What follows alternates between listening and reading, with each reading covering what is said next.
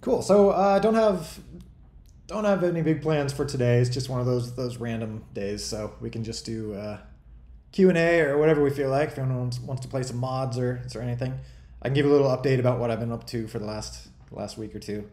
Um, One sec. I'm gonna open my door. It's a little extra echoey in here. Let's see if that'll help.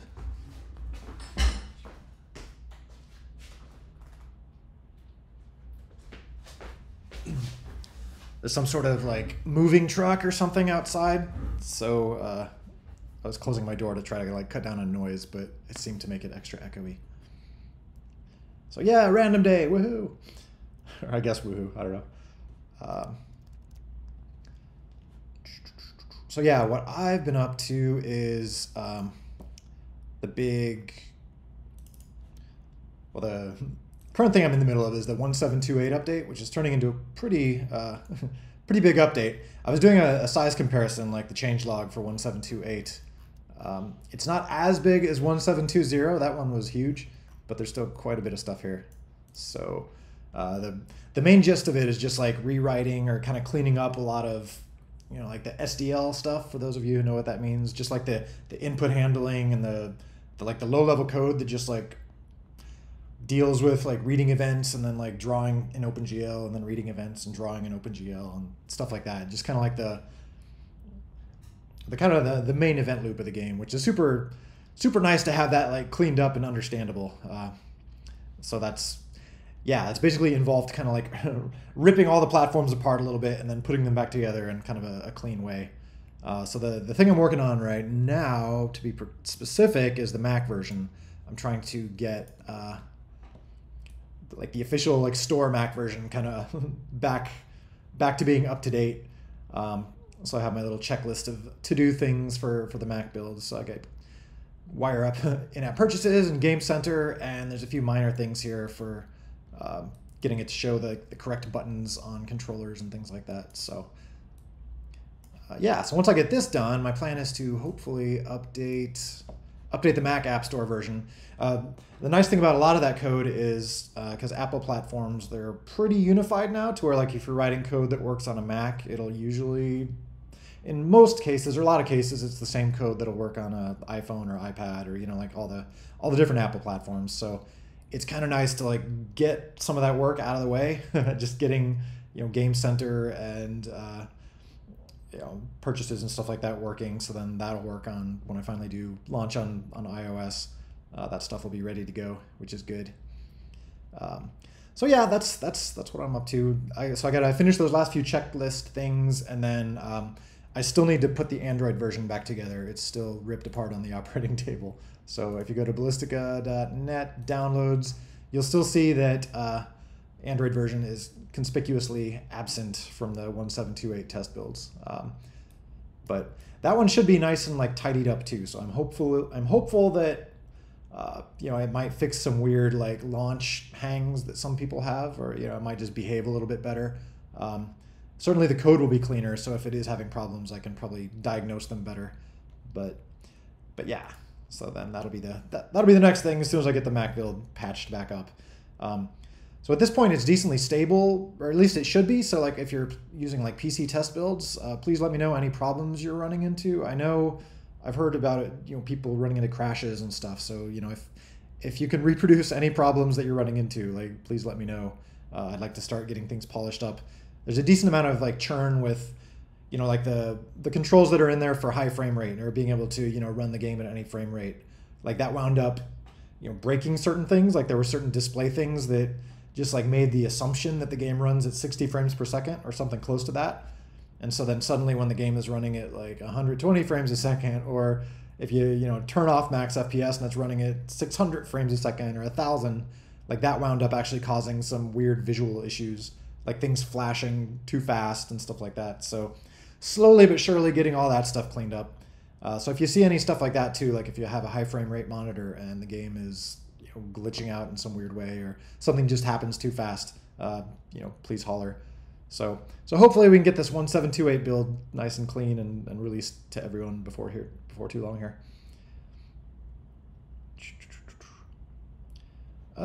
Speak to you on mail about spin-off game stuff. Oh, like how to use the spin-off system? I I mean, feel free to send me an email. I can try to respond if I have a chance, but I still like that's still on my mental to-do list is getting like an example of how to use Spinoff to like make your own little app out of Ballistica stuff.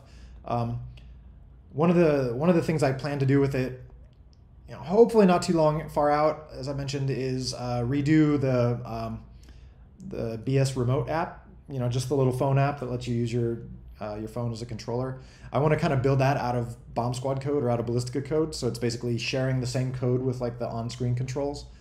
So I think that would be I feel like that would be a really good, just test case for doing a spin-off app that is not Bomb Squad, just to kind of, dog food it, as they say. That's the term dog fooding is used in development, where it's like you're eating your own dog food.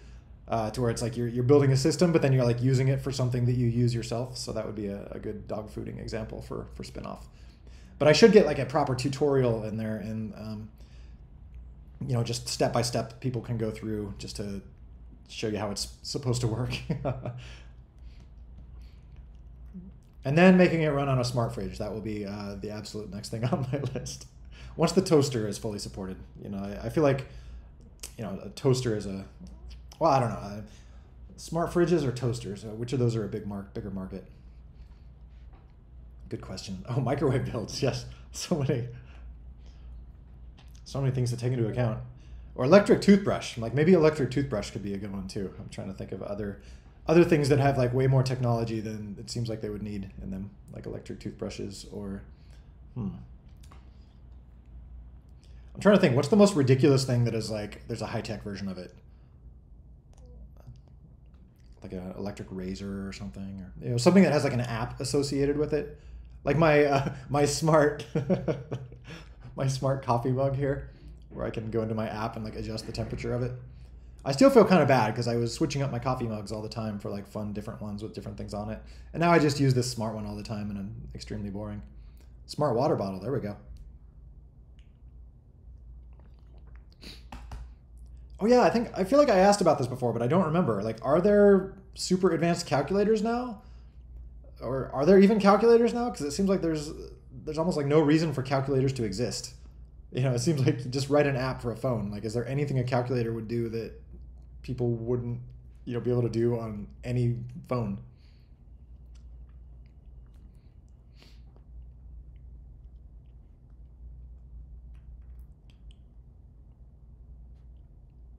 Calculators. Okay, interesting. Yeah, it just that seems like such a kind of a weird thing where it seems like there's no technical reason for calculators to exist, but I guess there might still be certain reasons for almost like legal reasons, or like they would have just the stuff you could use for like math tests or something, but not other functionality to where schools would still require them or something. I don't know. But I mean, yeah, a calculator, like any smart calculator, is basically it's always just been a really weak processor, right? It's just like a really, really weak little computer. So I mean, a smartphone is a not so weak little computer. So it seems like I can't think of anything that a calculator would do that a phone couldn't. If you just wrote an app to do the stuff. I guess just having like dedicated buttons, maybe that makes it like faster to use or something. Okay. Anyway, enough about calculators. Or yeah, that's what it's like for exams. Stuff where it's like you're allowed to have this limited subset of stuff, but not a full phone where you could, like just store all the answers on there easily. I guess people figure out how to do that with calculators, though.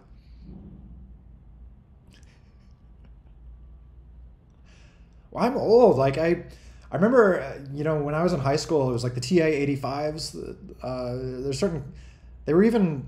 I think they had like the same processor in them as like the original Game Boy or something like that, and some people would like write in assembly language and make little like Tetris clones and stuff like that for them. So it was kind of cool, like learning to program your calculator. I never like learned to do like assembly and like the super fancy stuff, but I think I like wrote some really simple like scripting stuff for it. I don't remember. It's been a while. How's work on update going? I just did that. Did you just join? The update is coming along. This update, this kind of seems to happen randomly, where like an update just turns into like a big update. Like 1728, it was just going to be like a bug fix update, and then suddenly I just started like cleaning up the event code, and then that turned into like rewriting the OpenGL code, or not rewriting it, but like taking out the old stuff and updating to OpenGL ES3 and things like that. So things just kind of like snowball, and then I have to like catch myself at some point and be like, okay, let's wrap it up. So I'm hopefully approaching the let's wrap it up phase of 1728. Like I said, it's got some really nice cleanup stuff in here, so I'm very happy that I took the time and did the cleanup stuff. Mainly, like if you haven't played around with it, if you're running like the SDL version is any like basically desktop version. So if you're running Linux or the Windows versions, or if you build the Mac version yourself, you're getting the SDL version. But if you come into like Source, Ballistica, Base, so there's these new things called app adapters, and this is basically like there's one that talks to SDL, and then like, there's like, this is what I'm working on now, which is like the Apple one, which talks to like Cocoa or UIKit, which is Apple's kind of official stuff. But if you come in and play with like app adapter SDL, this is it's kind of neat. You can see just how things work like at kind of a high level. There's like just the event loop. Run main event loop. There we go. Yeah, so this is, I know I've pointed this out before, but it's just kind of neat to see like this fundamentally is how an app or a game or whatever works. It's just like, while not done, do this loop.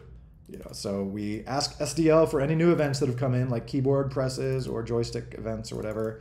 We handle those events, and then we draw the game in its current state, and then maybe we sleep for a few milliseconds, and then we do it all again. So it's just like, this is fundamentally what an app does. I mean, different systems, it works in different ways. Like one thing that's kind of interesting is with SDL, like you were explicitly running a loop. This is almost like an older style of doing things. It's like, while not done, just do this loop. So the code is like totally in control of like the loop. But on other systems, like on Cocoa or UIKit or on Android, it's set up more like where you don't actually manage this loop yourself. Like your program launches and you register things saying like, hey, when you're gonna draw a frame, like call this function, or like when a keyboard event comes in, call this function. And like you never actually do like one of these while loops. You basically just like, it's like the UI system like talks to you, you don't talk to it. Or it kind of like you wire up stuff and that gets called when things happen, and that's basically it. Whereas in kind of this more traditional type thing like SDL, it's like you're doing everything yourself.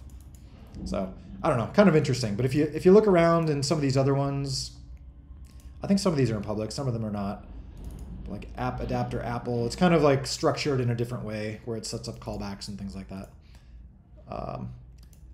So yeah.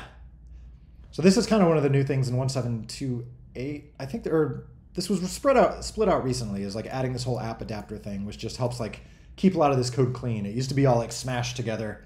And so like there was stuff doing SDL in like if statements, it'll like do the SDL part, and then it would do like the Mac part and other if statements. And I feel like at some point things just get like unmaintainable if you have, if you write code that way, where it's like all the platforms are like smashed together. Oh, what is this? Random on a, what is this? Oh yeah. Oh right, I had seen that. That is awesome. Pregnancy test. See, that's a good ridiculous example. I mean, I guess it makes sense.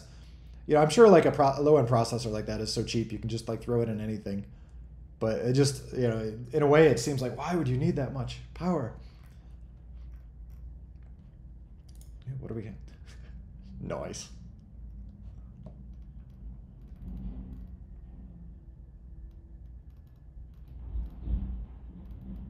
Oh yeah, are TI-85s still a thing? Is that like, have they not replaced it with like a TI-9000 or something at this point?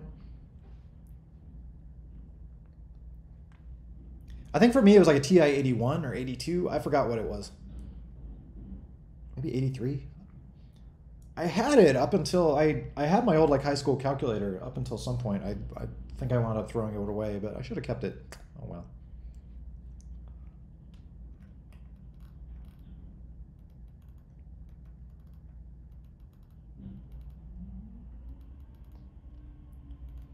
Speaking of throwing things away, so I've been doing a lot of as part of redoing this Mac version, basically been wiring up. Like Apple has this game controller framework, which basically it handles talking to like game controllers and also keyboards and other things like that. So I've had to do a lot of like digging into my old stash of controllers to just like test stuff. So it's like digging out my super old Logitech here. This was like these are the controllers I was playing like the original version of Bomb Squad on back in like 2004 with friends. Got like like 6 or 8 of these. They were pretty cheap, and like hooked it up into a giant USB hub. Or this thing, like this old like Microsoft Sidewinder from I think like 1997 or something like that, something ridiculous. So been basically like plugging in all these old things to just like make sure, see if they still work with the new game controller framework. Surprisingly, most of them do. Like it has been possible to get them working. Or this little thing, I love this little 8-bit do, but it's basically a SNES looking controller with analog sticks added. And then of course the common ones now like Xbox, and just bought one of these actually just to test with that. New PlayStation PS5 controller, they're super slick. I love it. It just looks like sexy and futuristic. I mean, I like the Xbox ones too because they're cheaper, so I actually bought like more of them to actually play with friends, or if I have the opportunity to like play with a group.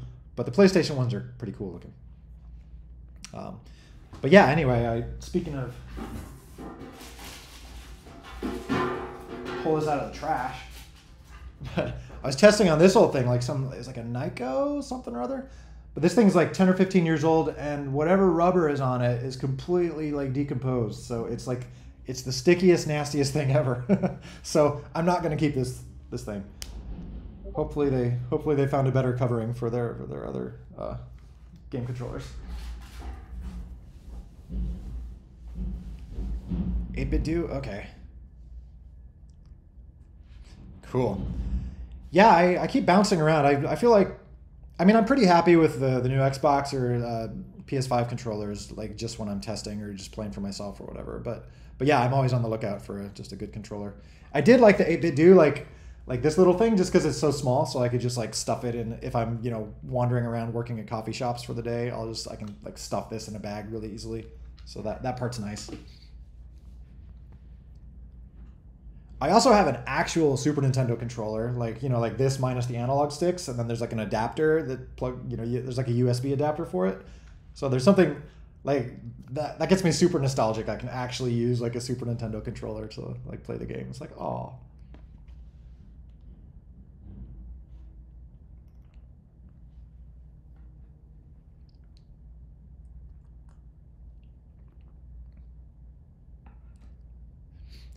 It also, oh man, I was digging through my controller code. It also makes me realize I really need to rewrite my controller code. Like it works for now, but it's so like crufty. If you come into like Ballistica base, input, device, it's joystick input.cc. There's this goofy stuff in here, like there's this like hold position. So if you play on, I think the Mac version, I think it's just the Mac version, or not, the iOS remote app, there's this weird thing where you can like use tilt controls, which is, is kind of like the fad at the early smartphone days. But you can use tilt controls and it'll like aim your character, but your character won't move unless you have your thumb down and then your character moves. So I had to like wire up this whole like hold position button, which is like a fake button, which there's all this code to like deal with that, and that's only for like the iOS version of the remote app. So, but it makes all this other code like harder to understand and just more complicated and stuff. So yeah, at some point, I'm trying not to right now, but at some point I need to completely rewrite joystick input.cc just to make it sane. So there's a lot of stuff in here, like the game will do like auto calibration of dead zones and stuff like that. Because when I was working on like the Ouya controllers and like some kind of quasi janky old Bluetooth controllers, they'd wind up having some drift and whatnot. So I tried to like add automatic detection and filtering in here to handle that kind of stuff. But in a lot of cases, that stuff isn't necessary anymore. Or in certain OSs, it'll handle it for you. So it's a complicated situation. And also there's stuff here where it does like SDL events where everything is based off integers. So like the max value is like half of a 16-bit integer, so it's 32767. You know, it's like it would be neater if it was just like from 0 to 1 floating point values. Like keep everything more understandable. Um, so yeah, it's so if you're looking through this joystick code, I apologize, but at some point this would be a good thing to clean up. But like I said, it's one of those things where like it works now. It's like a very polished turd. It works, so I'm not going to touch it. But at some point.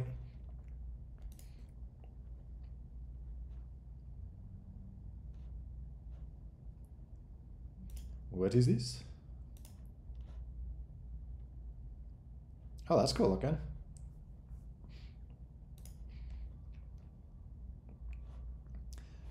How about you folks?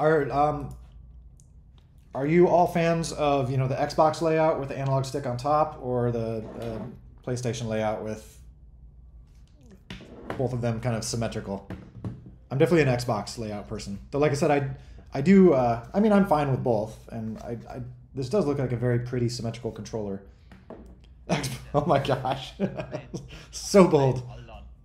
I've played a lot of controllers, and to be completely honest, okay, so I played the cheap knockoff ones. I've played the Xbox ones, some PlayStation and Switch too. And keyboard. I'm a gamepad and keyboard guy. I can switch between no problem. But Xbox has always been my choice, mostly because of they're bigger controllers. I just have like I don't know if I have massive hands or something. Yeah. Or I just feel like I'm holding something. For the PlayStation controllers, in comparison, feel kinda well, maybe not cheap. That's a bad word because it implies it has bad quality. Yeah. But it kind of feels small, like it's made for baby hands. I have no idea how to. Yeah, a little bit. I was busting out my PS3 controllers. That was one of the first ones I used for playing with friends back in the day. Unfortunately, they don't really work anymore on modern Mac OS. But yeah, those definitely feel daintier. Like I feel like this newer one, it feels a little chunkier, a little beefier, a little more Xbox-like. But yeah, I totally see what you're saying.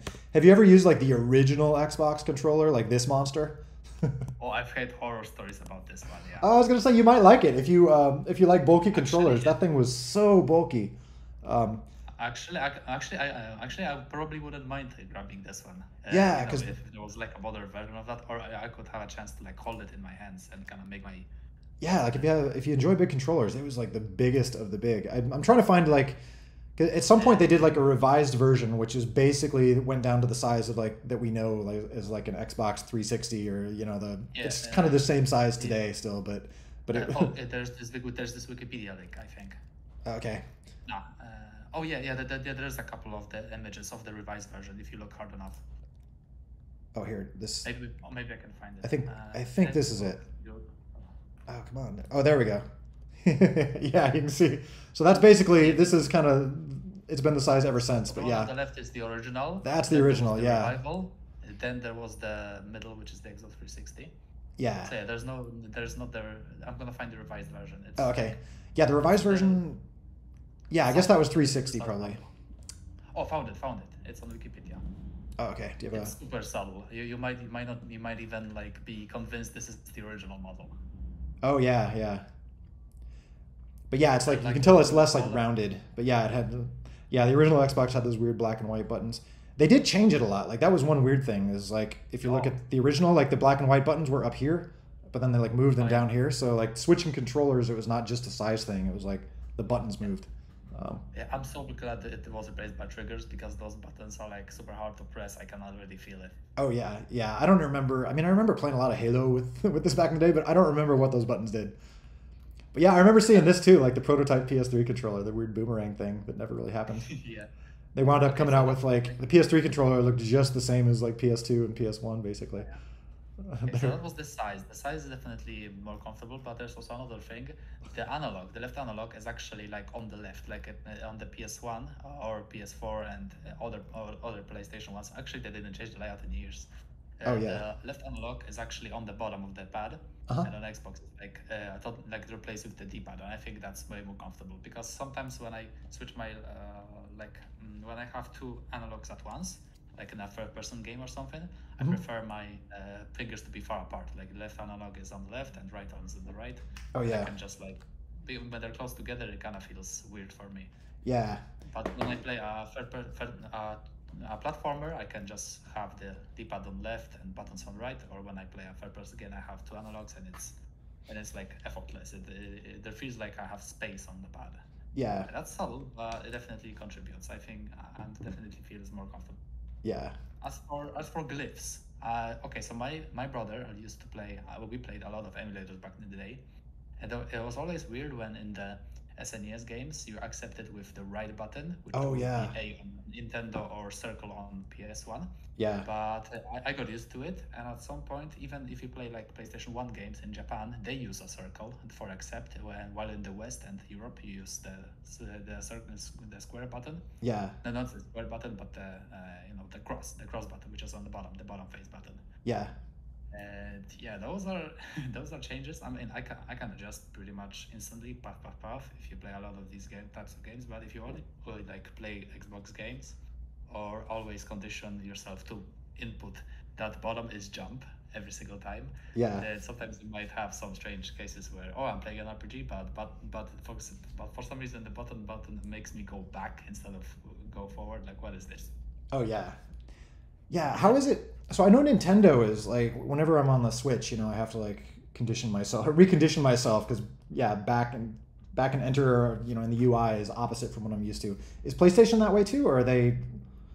Because I'm looking. Actually, like I mentioned earlier, if you play the PlayStation 1 game, it depended on if the game is Japanese or American. If it's in Okay. America, you accept with cross. If it's Japanese, you accept with circle. I Okay. don't know if that's the case with PS4 games, and they're like maybe they change the standards to be completely cross, like cross every single time accepts, and Nintendo stuck it to its like roots, Yeah. so I speak. That's And interesting yeah, because yeah, it's like really looking at this controller, like the X is on the right, O's on the bottom, but like I got my bottom one here, X on the bottom, O's on the right. So yeah, I would be curious like the history of how these changed or what people want or whatever. That okay. also means like at some point I have to. I know like in Bomb Squad, it's kind of hard coded where the bottom button and right button are like enter and cancel for UI stuff. So I guess I would, if porting to the Switch, I'd have to like somehow detach that to where that could be reversed. Yeah, like when you have Steam Input, for example, there's like, for example, you have two modes, which is like menu and gameplay, and you could have different buttons for like accepting and going back and stuff. If people are playing on Switch, then you're right, you probably have to like port it to make people, be familiar, because they're familiar with right button being accept and stuff like that. Yeah. Like, it's not a big deal, but people get used to it, and I witnessed that firsthand with my brother. He doesn't play as much games as he did back in the day, but he did have some rules internalized. He still has that like game design lingo that went into his head. He knows what a health bar is, Uh and huh. he knows that the bottom button accepts menus. So it's wrong. It's a bad game. Oh yeah. Yeah, I'm sure. Like, I feel like I would guess Nintendo probably like rejects you or something, or gives you feedback if you have that backwards. I'm sure they want to have like a consistent experience. So I mean, I would guess. uh, so PlayStation at one point just embraced that most people prefer bottom to accept, Yeah. and Nintendo basically stuck to their ways because they don't want to confuse people. I Yeah. mean, Sony probably did that choice like early on, probably in the PlayStation 3 era, because some PlayStation 2 games also accept with circle, and Yeah. sometimes I don't, and very rarely even American games do this. Yeah. So it's not localization. Like I play some obscure like PlayStation 1 game that's in Japan, and only in Japan, and that is a circle for exception. But I don't know if there's like games that are like released for both regions. Do they swap the buttons to make it consistent with the region, or is it always like cross or circle to accept? Like, do they have to make a choice, or do they like purposefully change buttons depending on region? That's something I didn't actually check. That's a good question. Yeah. That brings up another question is like when you see like in UIs it says like press this button to to do this. I know like some games maybe on PC or maybe well I don't know. It's like you can just show a little diagram of like the diamond and like just press the bottom button. It's less about like oh press A or B or square or X. It's just like I'm wondering like do people prefer that or because I know like if I see A or B, like I have to look down at my controller and see like which one am I using. It's like that A is on the right, B is on the left. Come over here. A is on the left, B is on the right.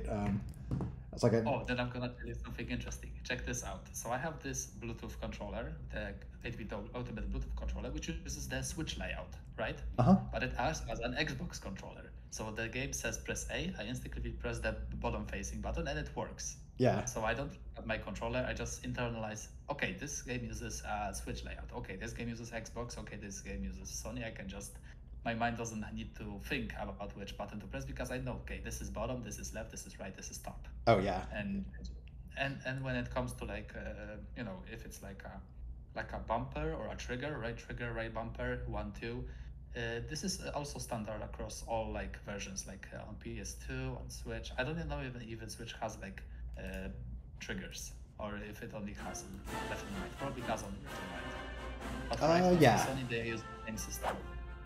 So RT is R2, LT is L2. That's mostly PlayStation and Xbox changes.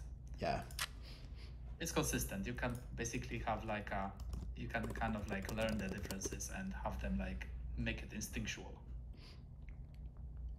I don't even look at my gamepad when I play games. I just see press the button. Okay, I know which one it is. It's not that good. Yeah, but yeah, in general, I've tried to, for the controller configs and stuff, it's just like show everything in the diamond, so it's less about like what the heck this button's called and more just like press the bottom one.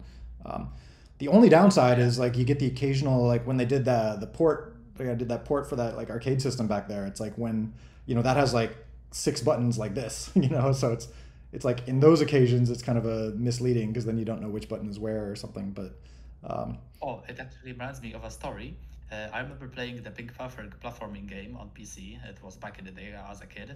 And this game, it was probably made on consoles and then on PC. And they don't use any button glyphs, they use action icons. So when I first played the game and I visited the hub, I had no idea you could enter the doors and play a level because it didn't show a button prompt, and it just showed the action icon.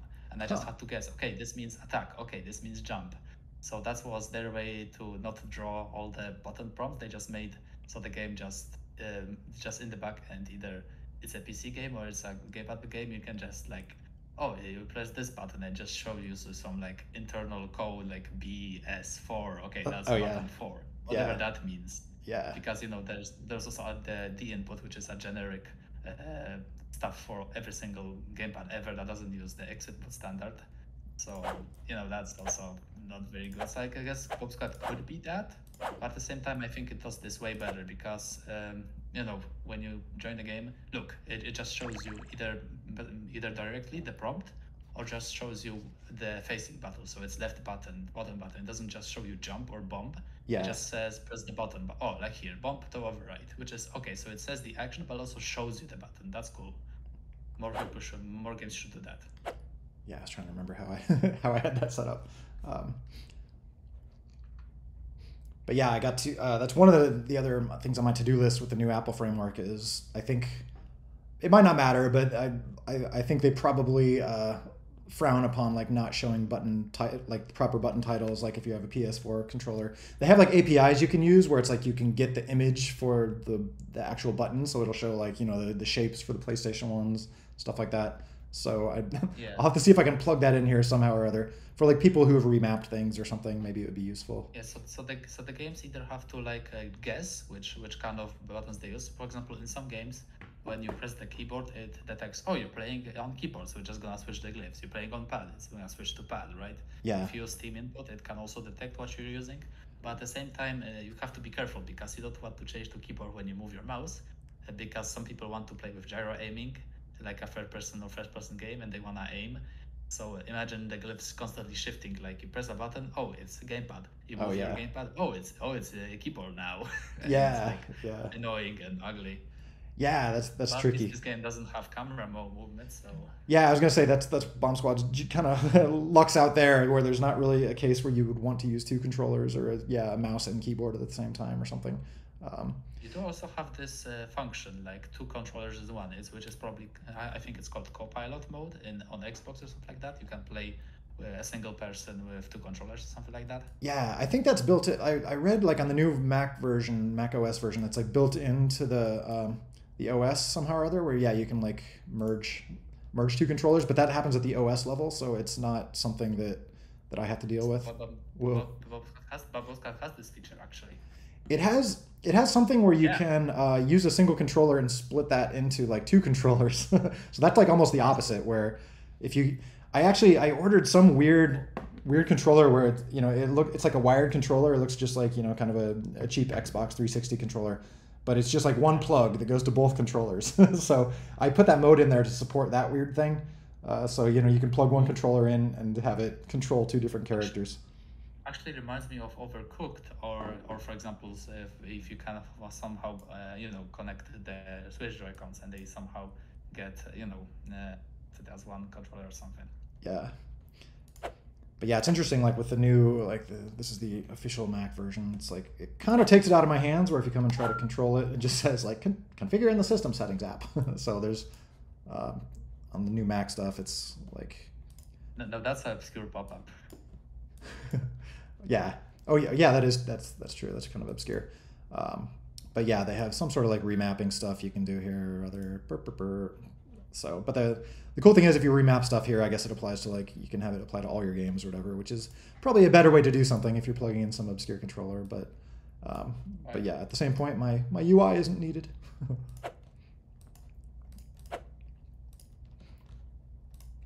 Oh, by the way, there's actually Sock and me are proud owners of the Steam controller.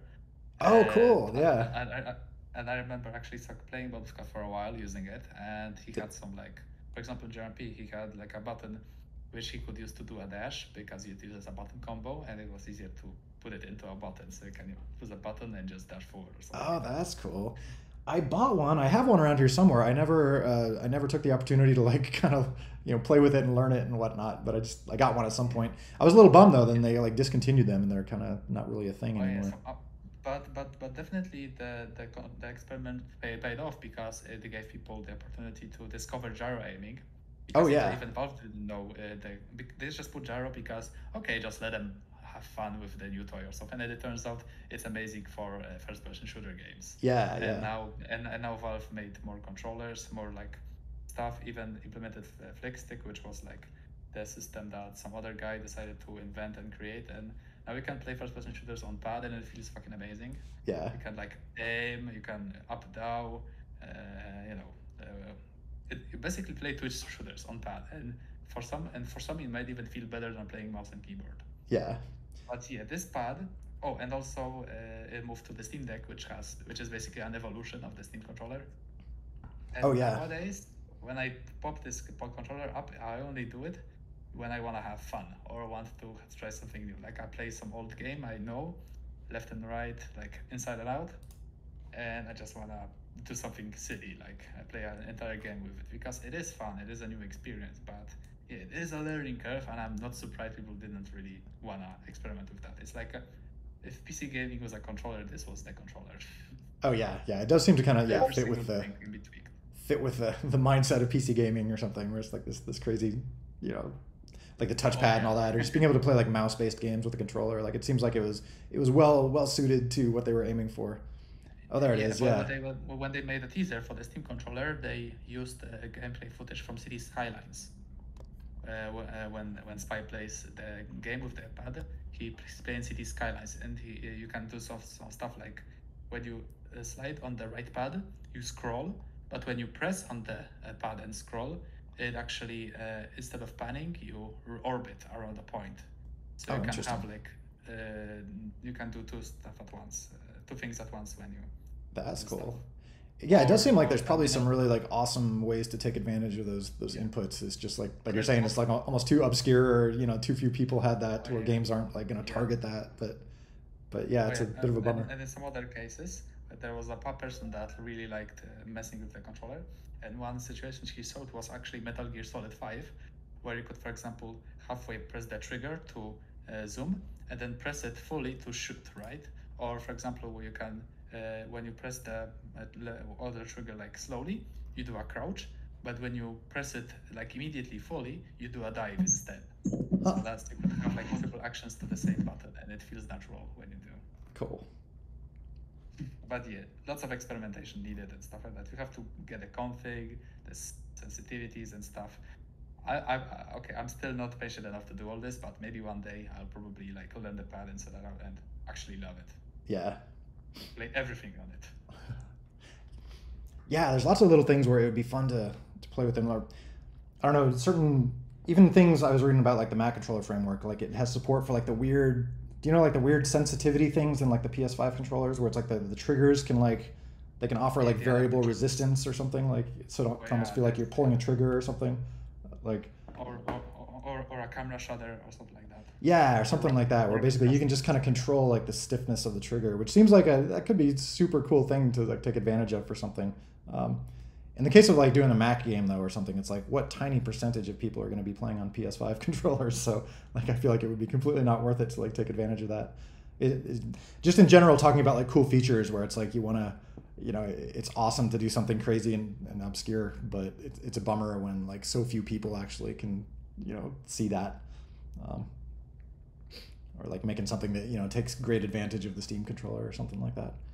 Um, Yeah, though, like like you're saying, it people kind of use like turned into like the Steam Deck controller. You know, yes, kind of the yes, sim. because the but, okay. So here's the thing. This story is quite crazy, but I'm gonna quickly summarize it. So Windows 8 came out. Valve didn't like the direction it was taking, so they tried to make sure that they could still play games, even though Windows could, for example, become bad and unusable. So they put everything on Linux, then okay, can we run games on Linux? Oh, now we can. We have Proton. Okay, can we have like a console experience with a PC? Okay, let's have Steam machines. Oh, but how do we play every single game with a single controller? Okay, Steam controller. Oh, do we have everything now? Okay, let's do Linux again, but this time make it better. So you can play games on Linux now. It is Proton. Okay, you have everything now. Okay, let's put all of that together and make a Steam Deck. Yeah, which is cool. It was like a whole journey, I'm really a hoping. 2 decade long journey. Yes. Yeah, it does seem like it kind of all comes together in a way, and I hope Steam Decks are selling well. I mean, have you heard if they They are? do. Okay, so it definitely sparked a lot of competition. For example, Asus made their ROG Ally, and it's selling like hotcakes too. Mm-hmm. So Steam Deck was selling great. The ROG Ally is selling really great, Okay. and it definitely encourage people to like get into the market, sort of. Okay, that's good. Yeah, I would hope to hear that because But yeah. also, but I hear more about ROG Ally nowadays than Steam Decks actually. Oh, really? Well, in a way, like if it, you know, it's almost like if that Maybe it's a form factor newer, succeeds, that's everyone wins, maybe, or you know, like if it encourages more definitely, games to support like that style. yeah. Like the main goal of Valve is to like make people use Steam, and Steam Deck does that. So Oh yeah, yeah. it's a win. I was happy when I finally got the game running on there, though. It's not like running in the proper way. I need to. It does seem like getting games working well on Linux is tricky. um, It 'cause- is. yeah, because it's super weird things. You know, like the big thing I've run into is if you compile a game with a new version of Linux, it links it against like a you know a new version of like the libc API or glibc or something, and that means like anyone running an older Linux, it's not going to work for them. So it's like the to get a game that works for everyone, you got to like link it on a very old version of Linux, and you know just weird little things like that, or you know having different distros having different you know flavors of libraries and stuff like that. It's like getting something that works everywhere seems like just a pain in the butt. Steam has a bunch of Oh yeah. instructions for doing that in terms of like you're supposed to like build your stuff using you know like a Docker container that has their particular library set up and this and that, and so I need to dive into that at some point and just try to get a Yeah. nice packaged Linux version. Nowadays there's Proton, so I wonder how well PomSat is gonna work if you run a Windows build through Proton on Linux. Oh yeah, Is my it guess gonna is it support like probably works fine. So it sounds I don't know if it's a good or bad thing, but it sounds like a lot of games like they're just not even bothering with like proper Linux ports just because the Proton version works so well. So, but I mean, maybe that's okay. Um, in most of the cases it does, but it depends on the game definitely. And if you like competitive shooters and you use Linux, then goodbye because most of them cannot run through Proton and anti-cheat isn't supported. I mean, BattleEye people said it should work on oh yeah, Linux, but yeah. I'm sure that's such a moving target. Um, yeah, I for indies, yeah, that's perfect. You can play anything basically. Oh yeah, yeah, totally. It seems like one of those things where, you know, even if there are glitches or bugs, like if you're targeting that, if you're testing it on Proton, like you can find those glitches and work around them or whatever, you know, you could probably make it work pretty well. Um, it's like But I was, what they're trying to do is like, you yeah. know, run games that have never tested on Proton and stuff like that, and Oh they're doing a good job at yeah. that. So it's like if something is testing for Proton, like that seems like good thing. Yeah, when I was on Linux on a week, I got to play Jackbox Party Pack games, and Uh-huh. it turns out the native implementation is worse than the Proton version. For one simple thing, when you did full screen on the native version, the second monitor just died, Huh. and it didn't do that on the Proton version. Yeah, it does.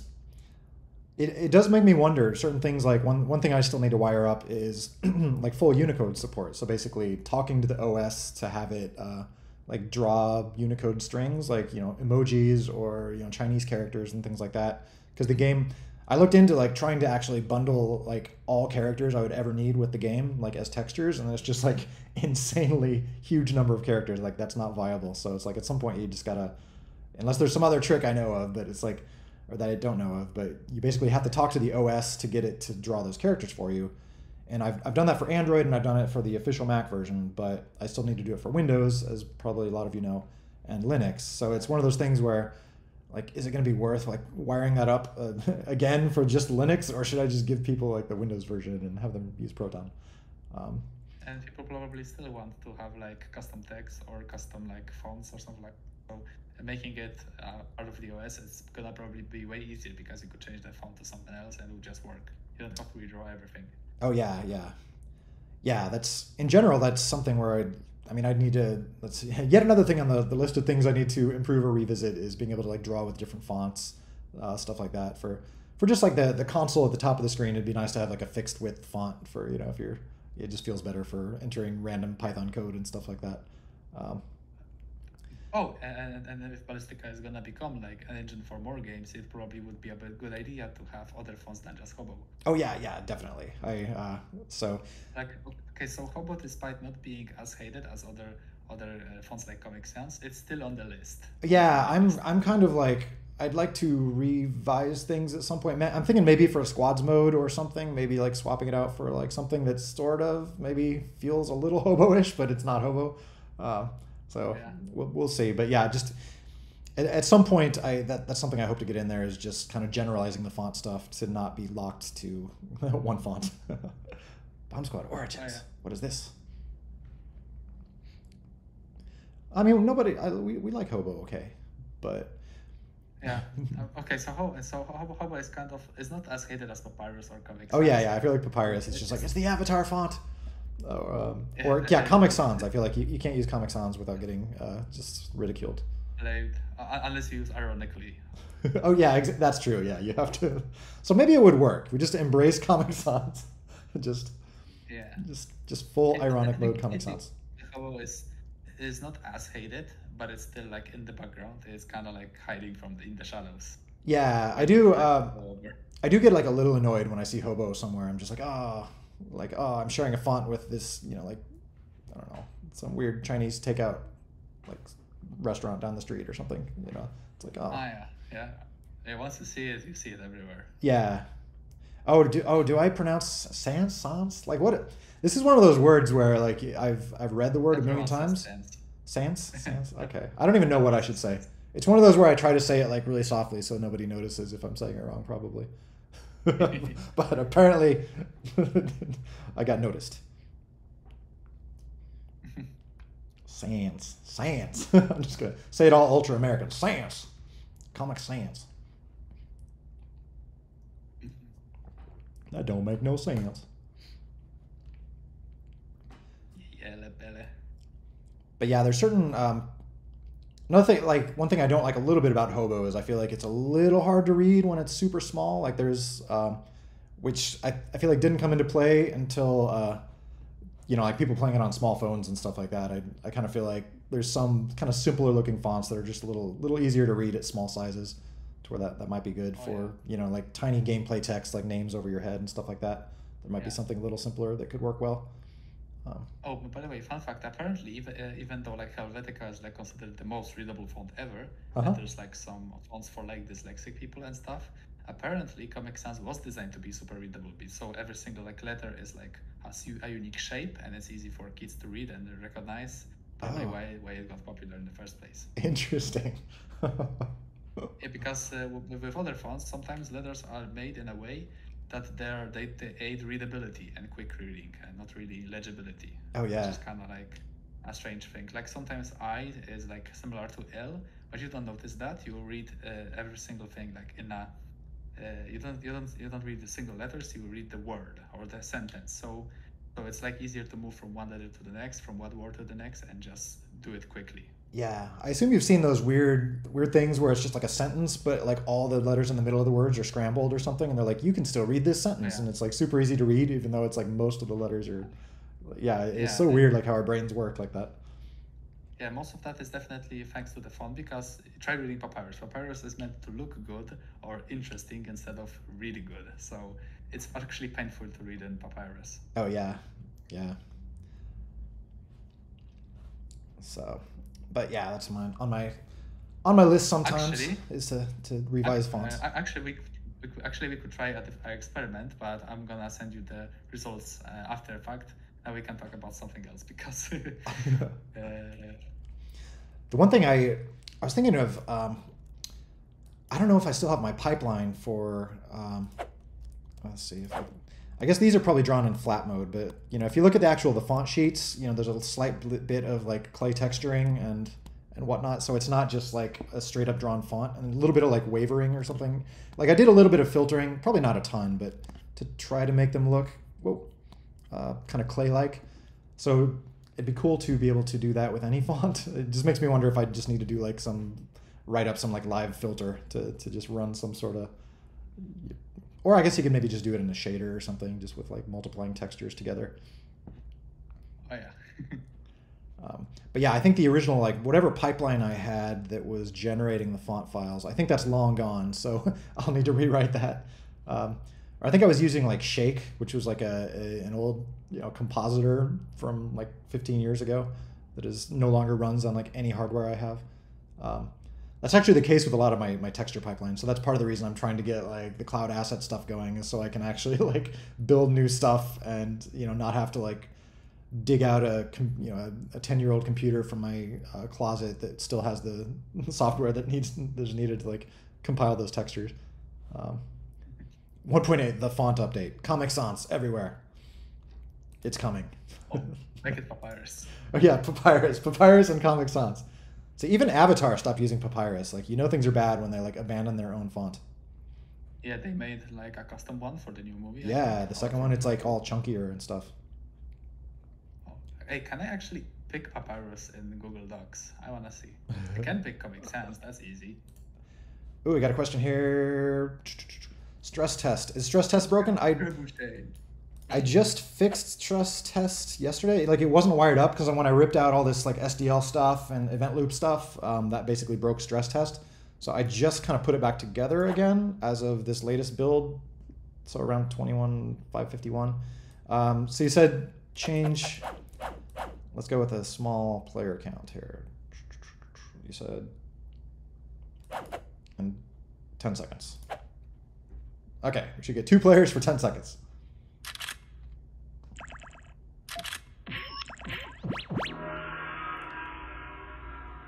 Okay, so it turns out Google Docs doesn't have Papyrus, so I'm gonna use Lady Writer or something. Cool, seems to be working. So yeah, try a new build. Hopefully things are working now with that. Let me know if not. So, you said what's the Papyrus? Google Docs will not let you use it, or what? Yeah, probably not. Okay, Oh, I'm no. gonna Papyrus on download. Even Ruby Writer doesn't have it. I guess it has to be downloaded. Oh yeah, I'm gonna download it, yeah. Free for commercial use, yay. Yay! Papyrus should be free for all. Everyone needs more Papyrus in their lives. Yeah, okay, so here's what I'm gonna do. I have like a random piece of text, Mm-hmm. and I'm gonna cover it in Papyrus, and I wanna see if you can read it. And Okay. how fast. Like, I'm actually curious how long it's gonna take. I actually haven't done it yet. Haven't tried it.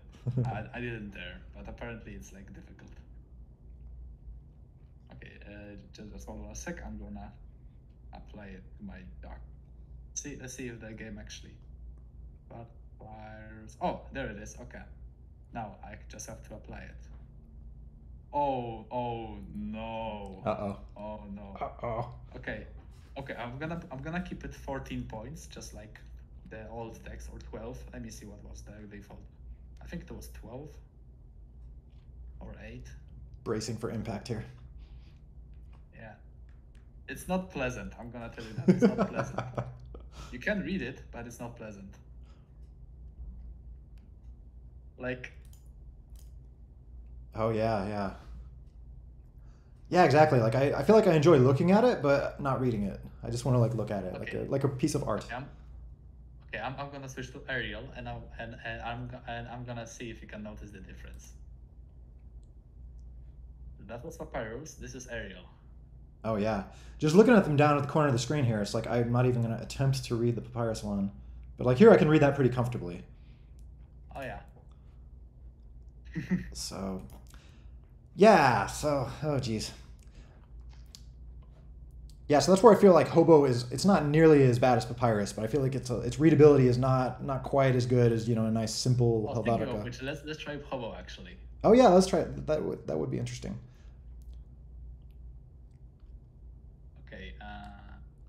Hobo, hobo, hobo. But yeah, that There. makes me wonder. Like introducing. Okay, so yeah, I feel like for me it's like kind of in the middle. It's like it's better Yeah. than Papyrus, but it's not as readable as Helvetica there. Arial or Helvetica. Yeah. Okay. But yeah, I feel like some of the letters kind of smush together a little bit. Where that's why like Yeah. it kind of annoys me. Like if I'm you come up into the console here and you're like coding some stuff, it's a little bit hard to kind of see like what you just typed. Oh, yeah. For example, there's this line. This is stealing, a lot of stealing, and sometimes they're scary, hairy, and you can sometimes see like the I with the R. It's like mushed together sometimes, and some bottoms like Yeah. definitely try to hide from each other. Like it's like the big letters, they're like super easy and understandable, but the small letters kind of blend together. It's like Yeah. I originally went with that just because to me it sort of looked like organic, a little bit like someone like making little letters out of clay or something. You look yeah, yeah. It does fit. like this S sort of looks like someone like bent a little piece of clay. It's kind of like the kind of pointy end. So that was kind of the motivation, is to kind of get something a little organic looking. And yeah, I feel like it's decently readable, especially at larger sizes. But yeah, it could be good to maybe just get some variation or some like kind of simpler font in there for maybe in-game text or something. Maybe something with like a hint of like organic clay roundness to it, but a little bit more Helvetica like. Yeah, there are people who even have struggled with pixel fonts, so it probably may not be like you probably see why typography is a science kind Oh of. yeah, definitely. Yeah, part of me is like, why are these people so obsessed with fonts? It's all whatever. I'll just read. Show me the text. I'll read it. But as we can see, it does make a difference. Yeah, in readability, speed, style, everything basically. Yeah, totally. But yeah, from a technical standpoint, I definitely need to do a little bit of cleanup. I know like there's in the Ballistica API, there's like a get text width function, or there's a few little things for working with text, but they like all of them just make the assumption that it's the same font. So like that stuff would have to be revised somehow to just be like, hey, this is a chunk of text with a certain font. Now you can get its width or whatever.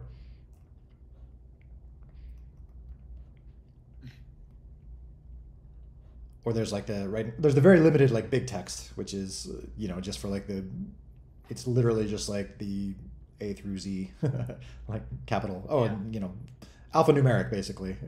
Just for like the big announcements. Yeah, and when there's like strange characters, it just switches back to Hobo to not scare people.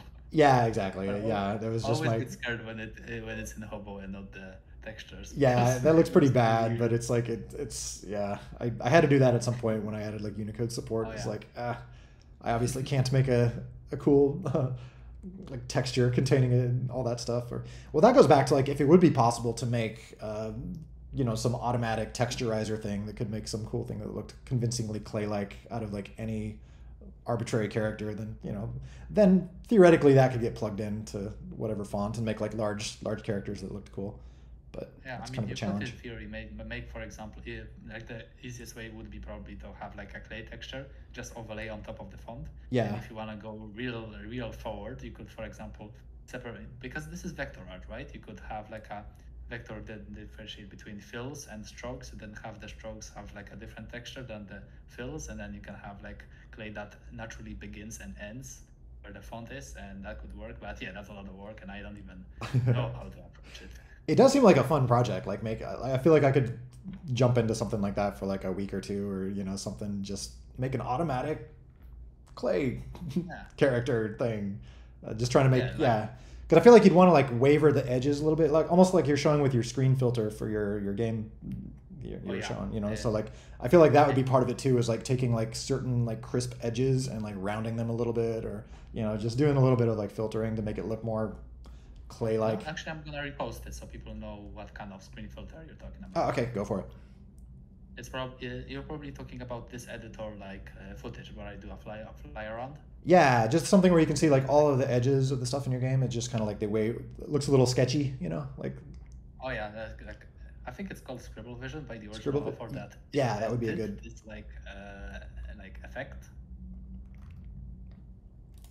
Yeah, if you look at the edges of the editor window, it's like the entire thing waves, like it's hand drawn, even though it's not. Yeah, I feel like looking at straight lines, like the edges of the doors, Yeah, or like when the over here, camera like stands still, yeah, when the camera stands still, it shakes. So yeah, that's the effect.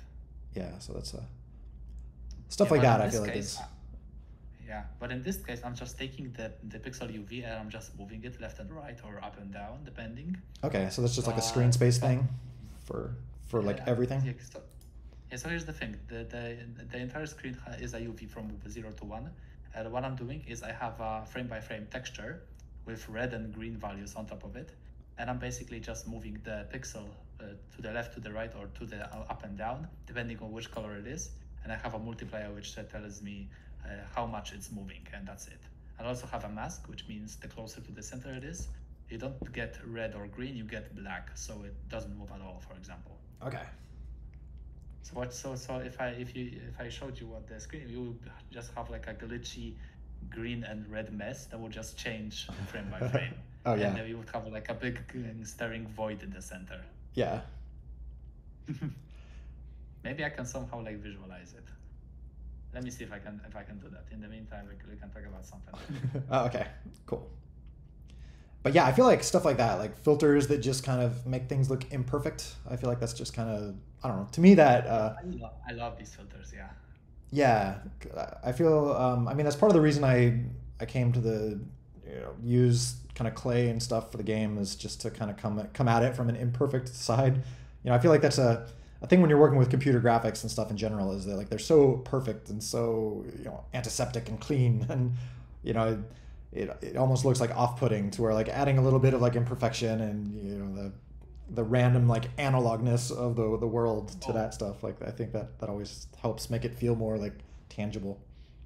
Oh, actually, one effect that I think it was toned down in the newer versions was the I like to call it newsreel footage effect, or old projector, old timey filter. It was like much more increased in the open beta versions. Like the screen was flickering more. There was like a bigger sepia tone, even more if you're playing on Happy Thoughts map, I think. Oh yeah, And yeah. I used to have on the newer versions. that. Definitely used to be more of a thing. Like I think I was mentioning back in the day, I originally was targeting or experimenting with even just running the thing at 24 frames per second to make it look more like film, or like some little stop motion animated thing. That wound up being just bad from a gameplay perspective point, though, the frame rate thing. Yeah. For like Yeah, lag which feel. is But yeah, I think like I toned down on kind of like the strobiness, partially just because the game would get played in like streaming situations or certain things like that, where it almost seemed like that was kind of like hard for, or if there's a YouTube video of it or something, like it seems like that kind of like wreaked havoc on like compression, stuff like that. It almost seemed like just make things a little clearer for those purposes. film grain, especially. Oh yeah, film grain. Exactly. It's like you're just kind of like fighting compressors at that point. Like I liked how it looked. Maybe that could be an option, just like if you want to play it in super nostalgia film mode. Part of me thought too, it's just like as time goes on, like fewer and fewer people remember like playing video games on a grainy NTSC TV, stuff like that too. To where it's like, is this gonna? We talked about this before. Like, is that nostalgia gonna work on people, or is it just gonna like confuse people? Maybe it still works. Oh, by the way, I'm reminded of that one. Oh, imagine if you play the game and you threw someone off the stage, and then the game just paused, showed you a pause, and it was like letters in the center. Like, And yeah. and it turns out there was like a whole community with people doing weird meme Star Wars edits of the entire movie, and there was like an edit called the silent film edit, where every single piece of dialogue is like an old-timey style, like with Oh, that's pause and awesome. like letters. Entire movie can be watched like this. That is super cool. That'd be fun just And to it's just make little mini games or something like in that certain style with like old timey dialogue. I can see that for like a little RPG or something, just making oh all the yeah, dialogue. definitely. I think there's something nice about like having written like read dialogue in those cases. I mean, maybe this is just me like revealing my oldness, but I kind of feel like if you read the dialogue, you can kind of like make up what the character sounds like and stuff. Versus if they have a voice actor, it can be a bad voice actor, and then I don't know. Like Oh yeah. I kind of like enjoy sometimes being able to like partly read the game and as opposed to hearing it. So yeah, I can see like the old timey text actually working for that. Brr, brr, brr, brr, brr. Oh, okay. So I have what the screen is looking like just just the UVs, but it doesn't move at all. So I'm just gonna show you how it looks like. Okay. Basically, it basically you have the colors, right? You at the bottom, the upper left is like 0 0, right, on the UV. Hmm. But then you go more forward to the right, it's more red. You go down, it's more green, Yeah. and then you go in both directions, it's like all yellow. Okay. So it's like this, but Mm. you can't really see it moving, which is sad Oh because yeah. this effect is kind of subtle. I Yeah. mean, I could boost it actually. I should see if I can boost it and see like it being. Oh, okay. That Yeah. looks strange. Yeah, it is slightly mango colors. Does looks kind of delicious. Yeah. So here's how it is. Like imagine this like noise, Oh, okay. but it's frame by frame. It changes. Yeah. it's it's almost uncomfortable actually. Oh yeah, if you're just looking at this noise here, it's a little bit like feels like you're gonna get a migraine or something. It's like Yeah, this weird blob of you're color only in the seeing middle. like a static, and you're seeing a static screen. Oh, I'm gonna show you the texture, like the displacement texture that actually like moves everything around. Like you might not even believe that this is the same. Like that this is what the effect actually does. Let me see if I can find it. All right, Uh, programmer. I saw your. it I will jump on this after in a second. library billboard. Oh, it's squiggle vision. All right, texture. Found it. Now let me just open source location. And I'm just gonna. Yeah, it is strange. Like I think I showed it before, but let's see if I did. Ooh, That's the texture. Like it cool. doesn't tell you anything, huh? Yeah, it's like a weird drapes pattern. Yeah, interesting. And could you believe this is actually like a frame by frame animation? This is 4 frames of animation. Uh-huh. Yeah, you just separate it by like 4 squares, top down, top left, stuff like that. And you basically go top left, top right, bottom left, bottom right, and that's the Okay. animation. It loops, Oh, and interesting. and each color basically tells us how much I should push the pixel to the right, to the left, up or down, Yeah. and the intensity determines how much. Cool. And it's not just a random pattern because it's like a wavy effect, Oh but yeah. sometimes a bit noisy. It's like I kind of wanted to make it like look like, oh, I'm gonna send how it looks like with one character in game. Actually, if you scroll up with the footage in the editor, you can actually see the characters like shaking in a wavy pattern. It's like kind of similar, but not really. Like it's not totally random. Definitely, I wanted to make sure that it's a pattern that is like it feels hand drawn. It isn't just like random pixels moving about. Like it has rhythm. It is a wave. It's a pattern, right? Yeah, it seems like that way with a lot of things like film grain and stuff. Like a lot of people think it's just random noise, but it's like sometimes you need a little bit more kind of cohesive shapes to make it feel right. Yeah. A lot of I times just posted a second video with a character, and if you look at the character itself, uh, at the bottom, there is like a special like move way. So it's like frame by frame, but you can still see like it's shaking in a specific manner. So I don't have to like draw more characters. I can just let the shader do the work for me, and the sweet. effect is still there. So it makes it easier for me. Shout out to my cousin here talking about some Huckleberry. This is our like inside joke. Anytime we find Huckleberry, the word Huckleberry anywhere in the world, we comment on it. I almost ate at a restaurant called Huckleberry this last week, Michael. I would have sent you photos, but I wound up going to like Taco Bell instead or something. I'm so sorry. So there was this guy talking on YouTube about bug Bigfoot shows, and there was a guy that showed at Huckleberry or something. So so yeah, if you see that was named that or something. I don't know where we started on the Huckleberry thing. I think cousin Michael visited me in San Francisco, and we just started talking in like a southern accent, and just everything's Huckleberry. So that just became a thing. So I need to get some like Huckleberry Easter eggs in the game somewhere too, along with like submarines and our growing list of random game memes. All right, before I forget, I was going to go answer this. Where to go? Programmer was asking.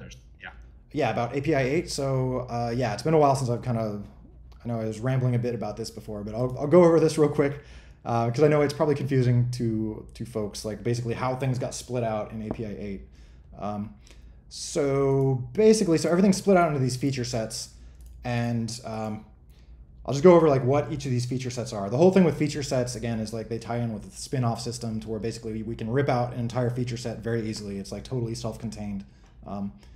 So the main feature set, I'll start with core. So core is basically like the very bare bones, like this is for like bootstrapping the engine. Like core is in charge of like getting Python running and stuff like that, which is like, there's some stuff that you use in core, but not a ton. It's supposed to be kind of, as small as possible. But then most of the engine is base. So the base feature set is, this is just like graphics, events, audio. This is all the stuff that is basically the engine, but it's not specific to Bomb Squad or anything else.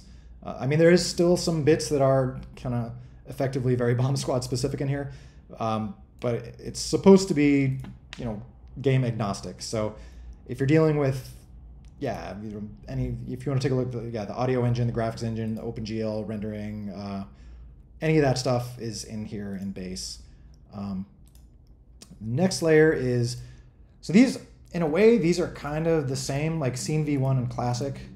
Well, I'll just start with Classic. Classic is just kind of a dumping ground for any functionality that is kind of specific to old Bomb Squad or, Bomb Squad as it exists currently. So, like I said, it's just random stuff that that we need to keep around to keep old Bomb Squad running. But which is probably, I wouldn't suggest using this stuff in, going forward when you can avoid it. That's all going to live in Classic. Scene V1. So Scene V1, this is all gameplay stuff. So basically anything, anything with like nodes or, anything specific to what Classic Bomb Squad is, this is all Scene V1. So if you come in, a lot of like the networking stuff too. So it's basically just all of like the gameplay related stuff. So basically creating little simulations with the nodes and running all that logic, and then also like sending that out to other game clients. That all kind of goes through here. So like connection sets, loading.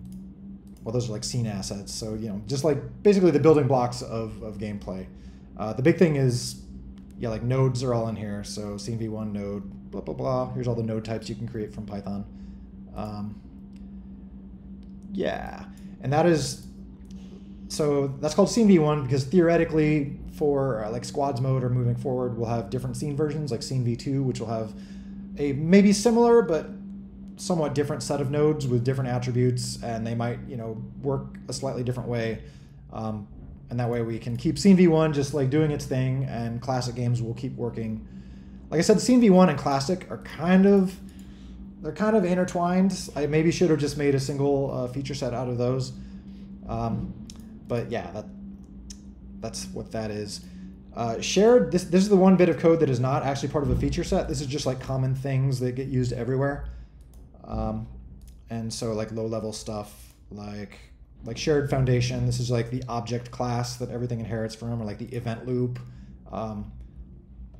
It's, technically some of this stuff could have lived in base probably, but yeah, it's not really in its own feature set. It's just kind of like, common shared stuff. Template FS, template feature set. This is basically a bare bones feature set. If you want to kind of like get into how feature sets work, Take a look at this one. This is basically just, it doesn't do anything. It's not used anywhere. It's just kind of like a example of how you could create a feature set. And UIv1, this is just all UI stuff. So this is all the existing UI code lives in here. So again, this is sort of, in a way, this is tightly tied to Scene v1 and Classic in that like all the Classic gameplay stuff kind of lives in these three places. This is the UIs for it. Scene v1 is the gameplay logic for it, and Classic is like miscellaneous bits. So yeah, I hope that helps a little bit. I know it's probably a little bit of like looking around, because everything used to just be like the BA module and then like BASTD. But yeah, it's just been split apart a bit. So I apologize for making you all go, look and find things that you knew where they were before. But hopefully things shouldn't have to move at this point. Like I said, for moving forward, Scene v1 will probably stay where it is, and then Scene v2 will just get added on top. Eventually, once we're up to like Scene v45 or something, Scene v1 might go away at some point in the future. So, but we'll have this kind of overlapping list of feature sets. So that's the plan. Is new stuff will get its own feature set. Eventually, old feature sets will get retired, but there won't be as much like things just changing under people. Hopefully, at this point. So I hope that helps. Anyone have any questions about that?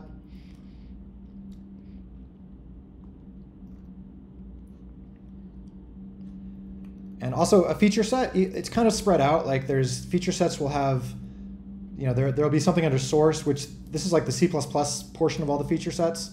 Also under assets, Badata, Python, each feature set will have its own little Python package in here.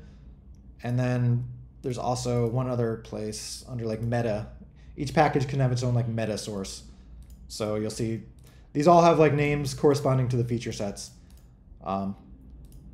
And if you want to see which feature sets are actually present, you can just do, it's under config, feature sets. Like this is where each feature set is kind of defined.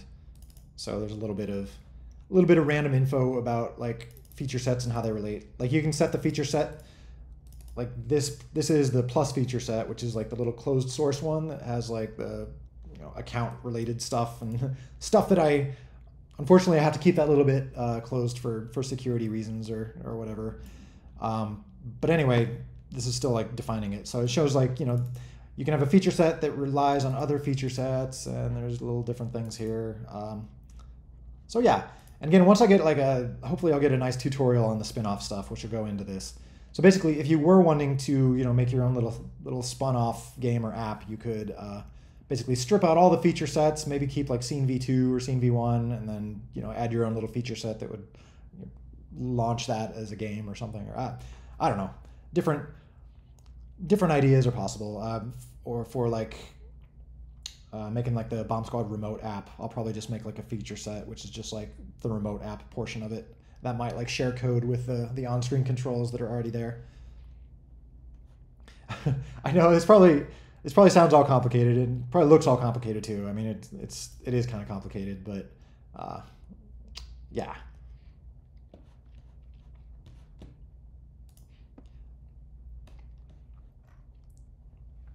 But yeah, I mean, if you're like modding the game, most people really don't need to worry about this kind of stuff. It's more just like, just know a few things. Like if you're modding the game, instead of importing BA, you'll import like BA scene v1. Usually it'd be like import BA scene v1 as BS. That's what most gameplay code does. If you come into source, assets, Badata, Python, BA scene v1 lib. Oh yeah, and there's other, so BA scene v1 is like the gameplay API. Then there's these other feature sets too. Like BA scene v1 lib is just a library full of stuff that uses that API. So that's kind of what the BASTD module used to be, the standard library, basically all the actors and game types and all that stuff. Those now live in these little like, scene v1 lib is all that stuff. So it's a bunch of like activity types, a bunch of actor types. So this is mostly just like Python scripts that like tie things together, like creates a spaz actor out of, a spaz node and possibly other nodes too, like sounds and various things that might come into play, or creating like little text nodes, when things happen. So yeah, that's BA scene v1 lib. But if you look at any of this stuff, like actor, if we come into like bomb here, like this stuff all uses, import BA scene v1 as BS. So that's why like there's no longer a single like BA module that contains all this stuff. This is kind of how the versioning works. So stuff that would be written later for like scene v2 that uses like the slightly different stuff, it'll be doing like import BA scene v2 as BS, or import BA scene v35 as BS. And so that's how all this stuff will kind of have its own like namespace and be able to like exist independently, is by just having these like slightly longer ugly names. But you can still use them, with short names like this. You can import it as, if you want to import it as BA, then some of your old code might work, but I'm doing BS just for nostalgia purposes. Buttons and menu screens. So that's all UI stuff. So BA UI v1 library. So this is like the library of UI bits. So if you want to see like anything related to settings, here's all the settings UIs, like the gamepad config UIs, gamepad settings window. In this case, it's so my convention is anything using the scene stuff. So this is gameplay stuff. I'm just importing BA scene v1 as BS. It just stands for like ballistica scene at this point. Or the UI stuff, I'm just doing BUI. That's, like I said, you can import it as whatever you want, or you can use the full name. I'm just using these just to make the code a little tidier. But yeah, all the UI stuff is BA UI v1 lib. So you should see everything here this stuff used to be under the BSted/UI.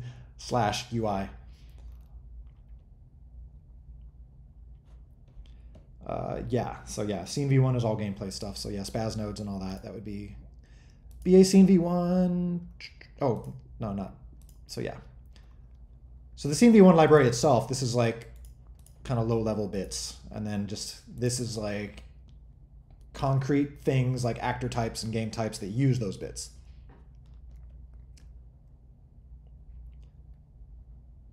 So theoretically, like you could write something that uses BA scene v1, but then just like replace BA scene v1 lib with like your own set of stuff. If you're doing like a total conversion or something, you might just like throw out BA scene v1 lib.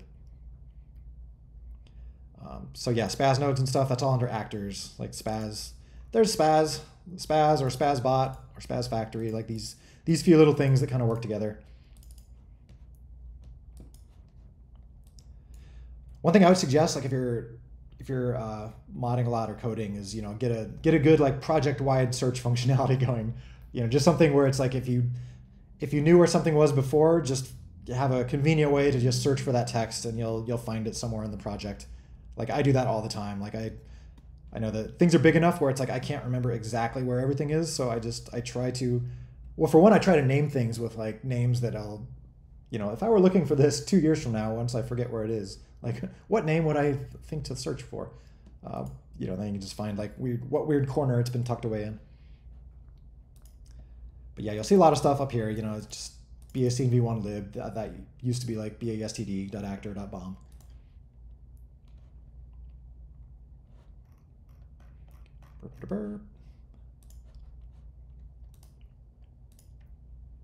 So yeah, hopefully once I'm done with this 1728 kind of cleanup stuff, hopefully I'll be getting started on wiring up BA scene v2, or probably the precursor to BA scene v2, which will probably be I keep joking about text-based RPG, so it'll be like BA text-based RPG. I don't know. I have to come up with some little fun name for whatever that temporary little feature set is. Or maybe it won't be temporary. Maybe people will love making little text-based RPGs and everyone will just play those online.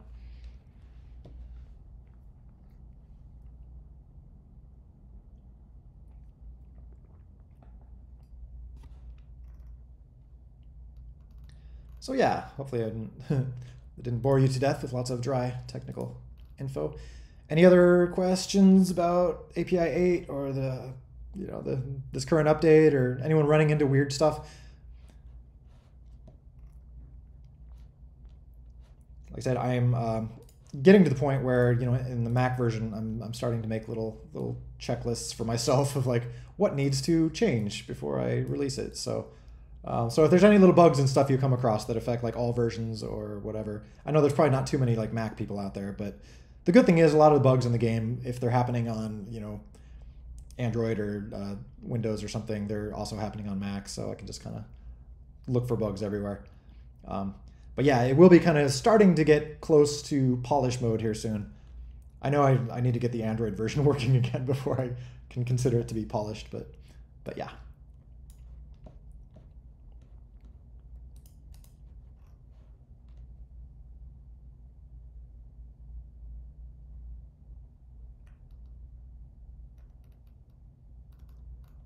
It would be interesting to play with like Unreal Engine and stuff like that. There's part of me that thinks I should just like take a month and just go play with Unity or Unreal or Godot or whatever, just to see how they do things.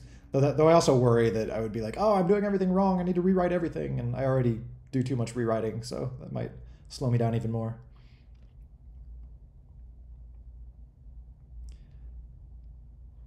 Can someone make an app that uses V2 accounts to store data and link them to accounts and stuff? And if so, this goes back to, yeah, I need to do like a REST API or something where people can start to do. I mean, I at some point I want to make it possible to store kind of custom data with your V2 account. I just need to like define that in a clean way so that it's not easy to like steal data from other people's accounts and things like that.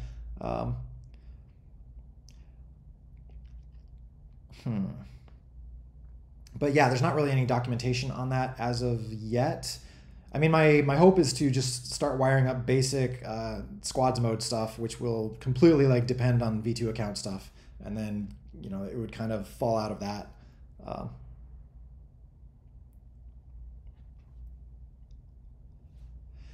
Bomb Squad would be still available in Windows 8. I don't think so, unfortunately. I think it's basically dependent on Windows 10 at this point. A big limitation there, if you want to check it out, is Python. So I'm trying to keep the game up to date with the latest Python, which currently is, well, actually we're a little out of date right now because Python 3.12 just came out. But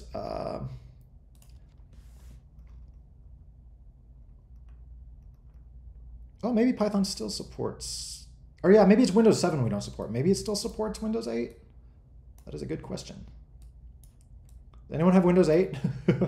Like, it's unfortunately not something I can test because I don't have Windows 8 handy. Oh, okay. Well, have you tried latest test builds? Like, are they working? Yeah, it looks like, so Python has officially cut off Windows 7, but I guess Windows 8 maybe is still okay. Oh, it's not? Is there a particular error you're getting or anything like that? It's one of those things where I'm not like explicitly trying to cut off Windows 8, but if I'm using something that requires Windows 10 and I don't realize it, like I could see that being not working. There's not too many Windows 8 people out there to where, I'd like to make if I can keep it working on Windows 8, that's great, but realistically, I don't know how long that can happen. I could see like Python 3.13 cutting off support for it or something like that. But again, if there's like minor things that are making it not work and we can fix that, I'm all for it. Yeah, it wasn't. It seemed like one of those, like Windows has that thing where it's like every other version everyone loves it or everyone hates it. Like Windows 8 seemed like one of those down versions. Like Windows 7, like everyone hated Vista, or like Vista got so much hate when it came out, and then Windows 7 came out and everyone loved Windows 7. Then Windows 8 came out with like all the tablety stuff, and there was like all the backlash. And then Windows 10 came out and like undid all that, and it seems like Windows 8 was kind of that slightly unloved version. So people are kind of speeding through it. But again, if there's no technical reason that we can't support it, like we might as well support it. But yeah, see, there's some Windows 8 hate. I am kind of bummed. I cannot. I can't actually officially run Windows 11. I have my old PC from like 2016 or no 2015. I don't know, whenever it was that I got that, but it will not run Windows 11. So that means I'll probably be supporting Windows 10 for a while on the upside. But I kind of wish I could test on Windows 11 just because.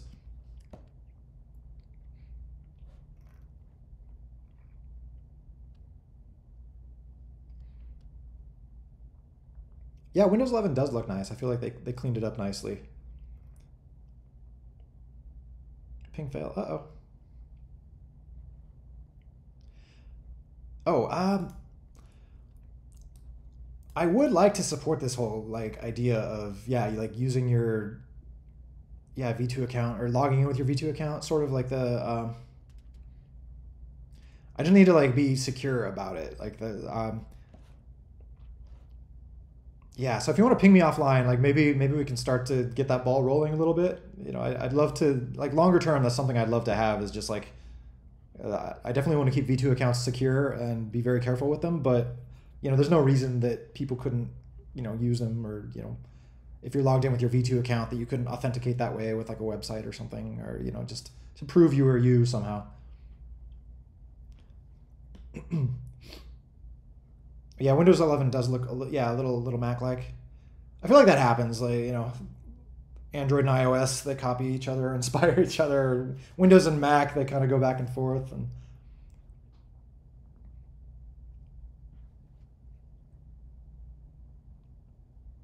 oh, interesting.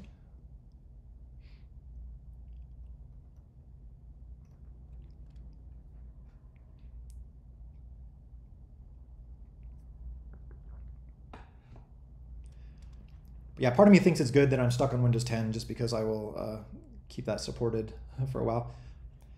That is a nice thing about Windows.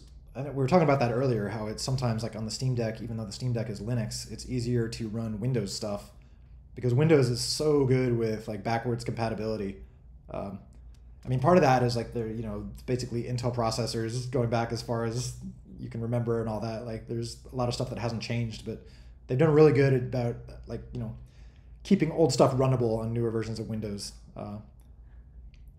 Like I said, it's tricky with Linux. If you're building something on a newer Linux, it just won't run on other Linux distros unless you build it in very particular ways, or you spin up an old version of Linux to build it on there. But yeah, Windows, that seems to be less of a thing.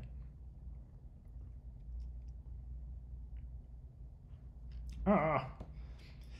Yeah, keep me updated. I unfortunately don't like test the WSL build path all that often. I mean, I'd love to keep it working, but yeah, I don't like. I never know like if WSL is like changing under us and stuff like that, or if there's certain things that like stop working, or if we could add things to like CI testing or something. Like CI testing has been so awesome. Like I'm so happy that I've kind of embraced that. With let's see right now. Oh, it's so green. Look how green. So I still have like my Jenkins server, which is just running all sorts of tests on like all the platforms. So like whenever whenever I'm tweaking code, I almost consider it like a save point. Every 20 minutes or something, I'll just like check that into Git, just because then it'll like build it on Windows and Linux and Android and iOS, and it shakes out so many bugs like so quickly, where it's like, oh, I wrote something in a way that works everywhere except it breaks under Visual Studio or whatever. So it's nice to just once you have a little like CI check in there, then it like forces you to like keep everything working everywhere. I never realized like how handy that would be until I finally set that up. I was wondering from first place, which one's better, Windows or Apple or Linux? People don't get passionate about that at all. That's like, what's better, Super Nintendo or Sega Genesis back in the day? I remember, I like all of them, but I know everyone has their probably favorite platform. Or Android versus iOS or whatever. I don't know. People get so like passionate about their team. Just human nature, I guess. Green? What?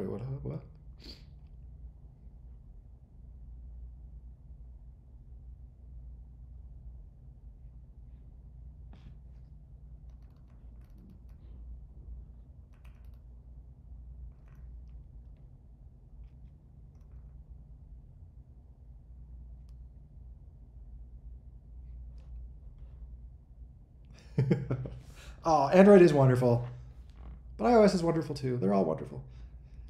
I'm just happy that I'm happy there's competition. In most of these spaces, it's like I kind of sort of remember like the slightly bad old days. I feel like for a while, like Microsoft had a monopoly on operating system markets and like Internet Explorer, like that was all anyone used for browsing, and I feel like that led to a little like stagnation and like there wasn't much competition at the time or something. So I love in the mobile space that it's sure there's just two teams. I kind of wish Windows Phone was still a thing, but I feel like at least there being like two healthy teams, Team Android, Team iOS that are very competitive with each other. I feel like that's good for pushing things forward. Or same with there's not a ton of Linux people out there, and Mac is still way smaller than Windows. But I feel like there's more competition in the OS market space these days. So I think it's good overall.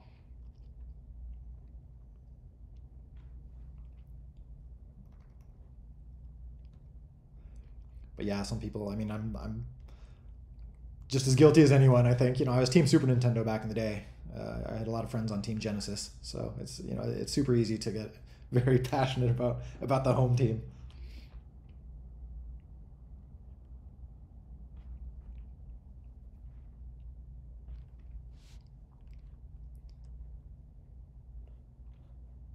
Yeah, I never played with a Windows phone. Like I said, I feel kind of bad. They fizzled out. I wish they had kept them gotten them more competitive. It seems like it could have been good to have three players in the market instead of two. But yeah, unfortunately, it seems like some of the earlier ones like they really sucked, and then I feel like that from what I read, I never used them, but it sounds like they got them a lot better. But at that point, it was almost too late, or there just wasn't. I was talking to friends who did like game development or app development, and they were saying like Microsoft was being very generous with app developers, like paying them a lot of money to like bring their apps to Windows Phone and stuff. But it was kind of too little, too late at that point. It was like all the apps were already on Android and iOS, and so it was just kind of like just couldn't catch up at that point.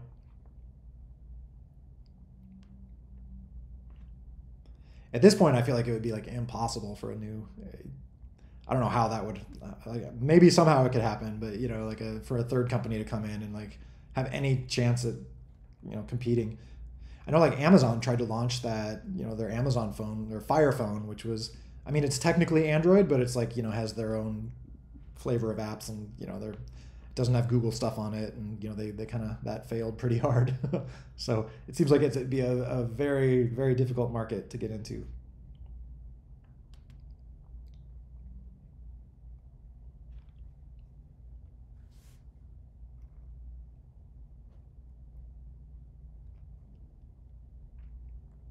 Yeah, shucks.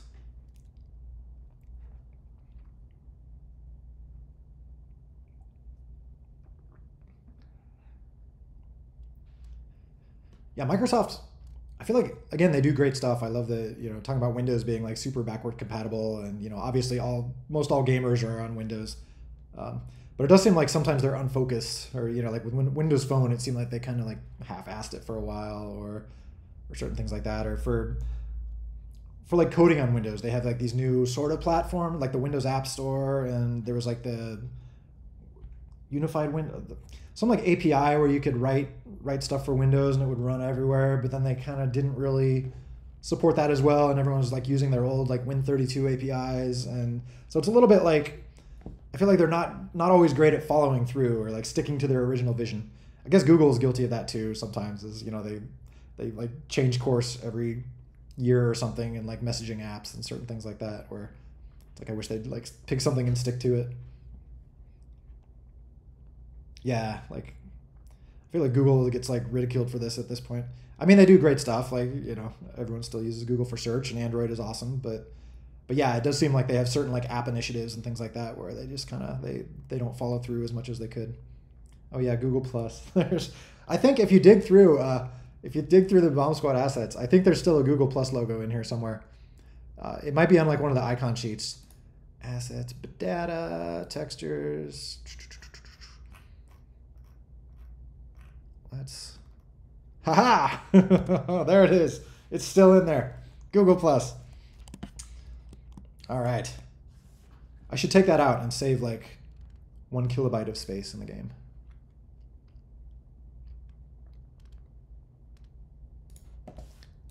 Well, there's a few things. There's a sign in button. Cool. Yeah, they were all about that Google Plus there for a while, like really trying to push like all their apps and stuff. They were trying to wire it up into like everything possible. Oh, here's speaking of graveyard of dead stuff. Here's Game Circle. This was Amazon's thing. I finally had to like stop supporting that. I feel bad because I think a few people probably lost progress or something because they, were just using Game Circle with no other like logins linked. Oh yeah, there's an NVIDIA logo here. There was there was gonna be like NVIDIA was gonna release the game on some console in China, or there's something or other where I was working with NVIDIA on something, but it never really, like, it sort of like fell off the radar at some point. But I still, there's some sort of NVIDIA account icon in here.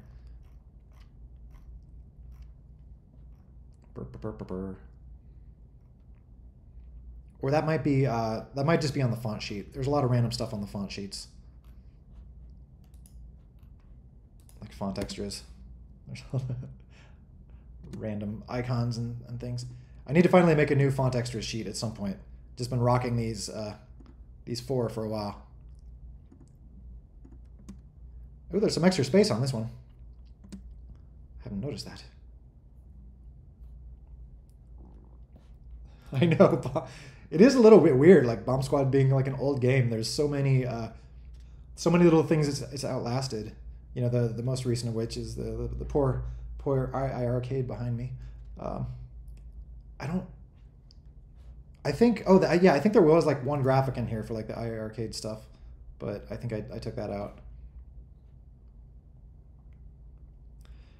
Yeah, there's still, like the treasure chest and stuff. I still do plan to use the treasure chest. That will come into play for squads mode, which, I'll ramble more about that. But yeah, I threw a few things in there without, having an immediate need for them. Well, my plan is to have, like, yes, there will be like boxes, but it's not going to be like the kind of loot boxes where you just like pay to get more boxes. It'll be more just like stuff you win. My plan is that it'll be purely stuff you win through gameplay. But it'll still be loot boxy in that, like, if you're using the free version of the game, it might just be like a timer to unlock or something like that. But I don't want to do like the super sleazy, like, oh, pay $30 for this shiny box and keep doing that until you get something cool. Like, I want to like have a line in the sand where it's still like, you get this through gameplay, but maybe the free to play part is just avoiding some annoyances. I really want to try to make the free to play stuff to where it's not like, just doesn't feel like it's encouraging you to just pay kind of thing. I don't know. I feel like some games do that well, where it's like staying on the right side of that the sleazy line.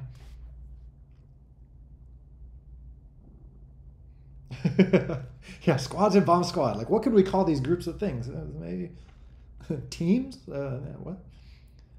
Well, originally, the original name for it, like the party system, which was going to kind of evolve into that, but it wound up being like the party system is basically just like public servers, so it's kind of stupid to call them parties, but they're called that now. So it's, but originally my plan was to like evolve parties into kind of what squads mode is going to be, where it's like less about joining a server and more about just like gathering groups of friends into your party and then playing games. That's why the section was called like gather and not like net games or join net games or whatever. Because originally there was like the Google Play thing where you could invite someone to your party and stuff. So it was a little bit more like what squads is going to be. But like I said, now it's just a little bit of a misnomer. It's just kind of like, it's a name for joining network servers. But yeah, part of me thinks I should just rename that to servers at this point, because it probably is not going to pick up any more like party kind of functionality. It's just going to be, it's more just like net games. I'm going to put the squad in the game title. That'll be the only way to get there. It'll be like super secretive. You have to know. You have to click it like 5 times and then press like up, up, down, down, left, right. No. Do people still know the Konami code? Is that a thing? Like on that random, like that was the big, the original Contra back on Nintendo back in the day. Up, up, down, down, left, right, BA, start. Okay, yeah, it's Just making sure that it's still there. I didn't know if there's like other codes that people know very well that have like replaced the Konami code or something. I feel like I used to know like the other big code in my life was the blood code for Sega Genesis Mortal Kombat, because that was, you know, back when like the Super Nintendo version was all censored and there was no blood and stuff when the first Mortal Kombat came out. But the Genesis version had that like code you could enter to like get blood and gore. And so I feel like all the cool 13-year-olds knew that code. Even though I wasn't the Genesis person, I still knew that code. But yeah, I think I forgot it at some point. What's Picasso code?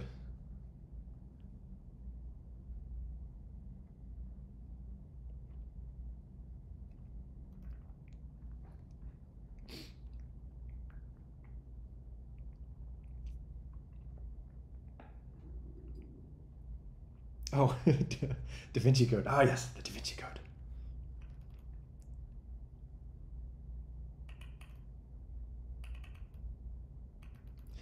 But yeah, it will be interesting. I do want to like kind of start chatting with folks about like the monetization stuff and, you know, getting the weird little like boxes, whatever sort of boxes they will be kind of getting them in there. And I do, yeah, this is kind of the hope, is that it'll basically be like online play, and if you win a match, you get a box, you know, stuff like that. I mean, boxes will probably just contain mostly, I don't know, tickets or something like that at first. Maybe there'll be extra little stuff in there or something. I feel like there are upsides to having kind of slightly surprisey little boxes full of cool stuff. It's just, you know, the downside is obviously if you're just being super sleazy with making people pay bajillions of dollars for them or whatever.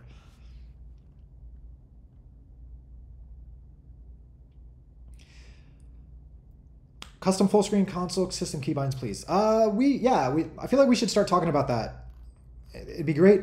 I feel like at least for now, like coming up with an easy way to mod that kind of stuff. Like what I've been doing in this version at least is like really kind of simplifying the code that, like the C++ code that handles key shortcut stuff. So if you go into like Ballistica, base, input.cc, this is like where all that stuff comes through. And so it's definitely gotten simpler. So there is key.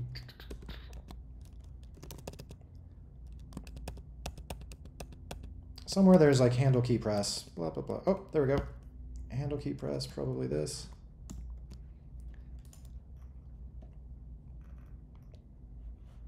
Oh geez, what did I do? So you can see there's starting to be like more commented out code here, but yeah, it's not actually too big of a thing where all key presses in the game come through this function. So it handles a few things: mod key states, full screen toggle, pasting, dev console toggling. So this is like the few things in the game that are kind of hard coded. Plus, minus, F5, whatever. So you can see there's not a ton here. So I feel like we should, like maybe the right thing to do would be just like to route this all through Python, and then just have some place where like plugins could like add their own things, or, you know, where people can kind of start to mess with this in an easier way than coming in here. That probably, like, even if we routed all keys through Python, or maybe like only unhandled keys, like maybe there would still be like some certain hard-coded things here, but then if that wasn't handled, it would like send it through Python, and then you could do whatever you want with it for like toggling full screen or something.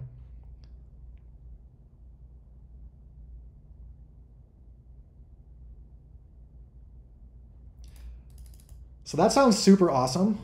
I don't. Adding RGB keyboard support. Yeah, so this gets me thinking of like what sort of ecosystem would be good to like support people doing stuff like that themselves. Like, because this is something where like I don't have an RGB keyboard, but I'm sure somebody does, and like if it was easy for them to like add support for it.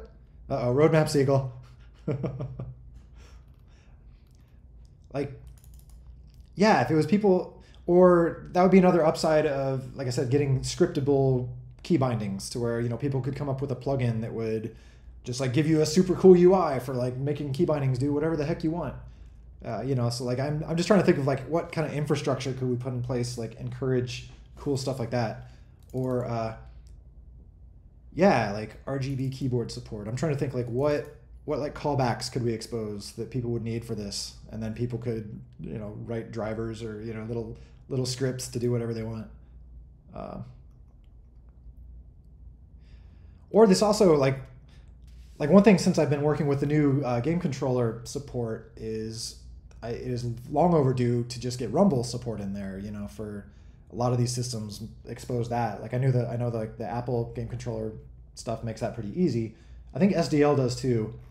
So that would be super cool, is to finally get some Rumble support in there. I'd never really bothered with that before, but like that would be cool.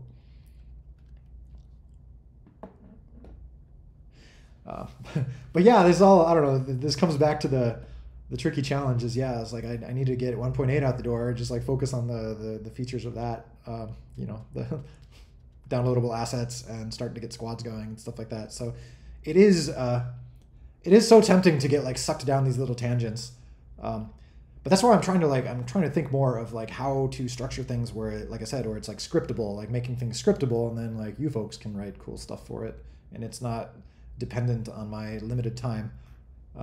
Like I still enjoy just kind of working on the game in a small scale, as opposed to, I've talked about this before, like why I think I enjoy just working on it myself and kind of keeping it as a small thing, for like the creative freedom, and just for avoiding, I don't have to worry about monetization that much, as long as I can like pay my own bills, like we're good. So that's the upside of keeping it small scale. The downside is that I am very much a bottleneck, so it's so that kind of leads me back to like why I'm thinking about like how can I make things more moddable, or make empower people to add RGB support, keyboard RGB support. Or another thing, like there's those like lights you could have on your wall that like would react to the game or something. Like someone wins a match and like the lights would go crazy, or like that'd be super cool. Though I am glad, yes, we can all enjoy 150 FPS on our 60 hertz screens. In case you need to warm up your room a little bit, you can just get that GPU going. And that does, on that note, I wouldn't call it a wake-up call, but like seeing what these unbound FPSs are, people getting like thousands and thousands of frames per second, it makes me think like, oh, we should do some slightly fancier shaders or something. Like one thing, it'd be a super fun little tangent, is just like an ambient occlusion pass. Like that would be something that wouldn't really require a bunch of extra infrastructure or coding. It would just be like a cool shader pass to like make everything a little bit more nice looking. You see where things are intersecting and touching. You get the cool like soft shadows and stuff. Like I don't know. Part of me wants to spend like 2 or 3 days and make an ambient occlusion shader just for like higher graphics mode. Something like that. Because there's still I don't want to make the game like require fancier graphics hardware, because there's still a lot of like low end Android phones, and with phones in general, it's like even if it can push fancier graphics, sometimes it's still nice to keep them bare minimum, just because battery life is such a thing.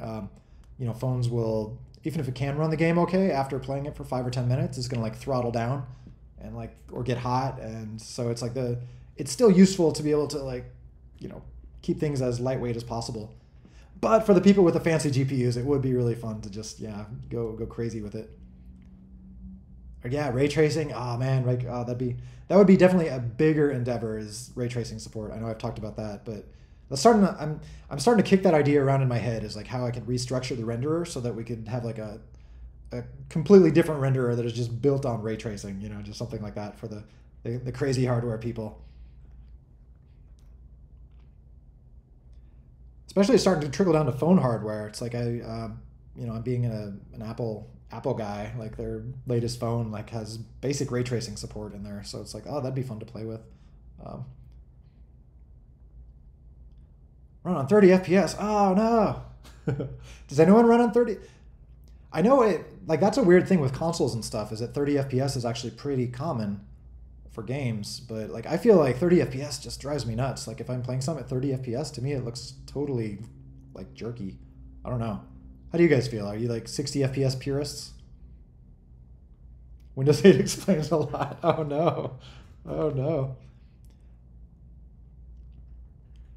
Yeah, it is weird, because like going back to originally I was writing Bomb Squad to run 24 FPS, like just like a movie, just to give it like a film look, like which looks, movies look like movies. That's cool and all, but you see 24 FPS in a game, and it's just like, oh, that game is struggling. Yeah, it's weird how we have like different aesthetics for different things. But yeah, what was it? There was like City Skylines 2 or something. There was something is in the news right now. They're talking about like it's getting a lot of hate for like struggling at 30 FPS or something, saying that they have like too high poly models or something like that. But yeah, something like 30 FPS I feel like is right on the edge of like, okay, it's playable, but it's not great. But if it's only running at 30, yeah, I feel like it's going to drop into like 10 or 20 sometimes too. And then I feel like that just gets like, ew.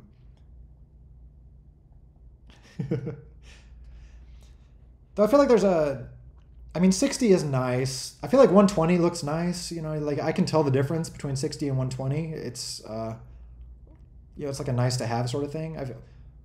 I'm sure like if you really look closely, you can probably tell the difference between 120 and 240. At some point it becomes like, I'm sure like a diminishing returns sort of thing. It's like people with like 8K TVs. It's like how many people can really notice that? Or it seems like on phones, like resolution, it kind of stopped becoming a thing. Like phones at some point stopped like advertising like how high res they are. It's like you can't really see the pixels anymore.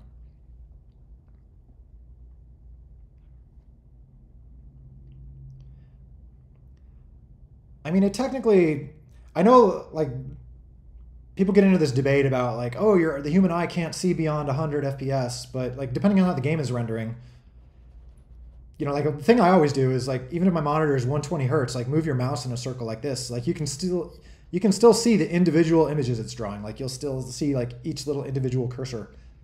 Like it would have to, 60 looks better than 30, 120 looks better than 60. I'm sure 240 looks better than 120, but I feel like you'd have to get up until, like the thousands or something before you'd stop seeing individual cursor images there. So like your eye can still, even though it doesn't probably look, most things don't look different, like your eye is still picking out those individual images. I mean, unless the game was like rendering your cursor with motion blur or something, then maybe you wouldn't be able to tell at that point. But as long as like we're still rendering individual little projectiles like once per frame, like you see a trail of dots, you know what I mean? Like even if your game is rendering 500 frames to your eye, like you'll still see like a dotted line.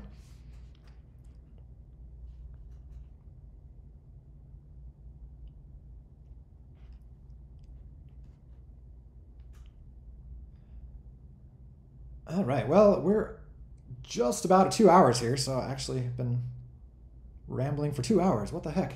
It feels like one of those like, oh, there's nothing to talk about days, but still 2 hours is gone. So yeah, I guess I will wrap it up and stop rambling for today then. I'll get back to my Mac checklist here. I'm trying to see, what am I going to work on today? Maybe, I don't know, one of these. Command key names and controller button names. Those are, that's super boring, but it needs to be done. Maybe I'll do one of those.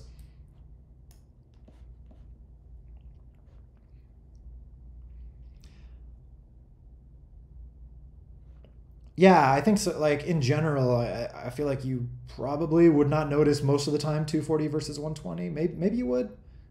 I feel like I can mostly notice 120 versus 60. 60 versus 30, definitely. But yeah, it does seem like it's a point of diminishing returns. Like I was saying, I feel like there's very specific circumstances, like where you could still notice individual frames. Like your eye would sort of register them. Like I said, like your cursor, like spinning your cursor in a circle. But that doesn't, it doesn't mean a lot. So, all right. Any last thoughts, comments, concerns, poetry?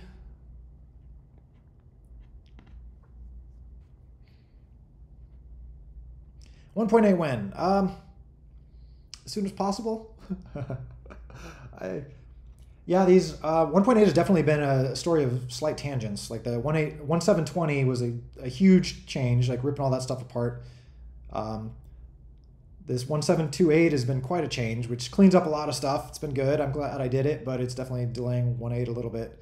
So once 1728 is back together, then I need to just finally get these last bits of 1.8 done, the asset packages and all that stuff. So yeah, it's not, it's still a little ways off, but getting there.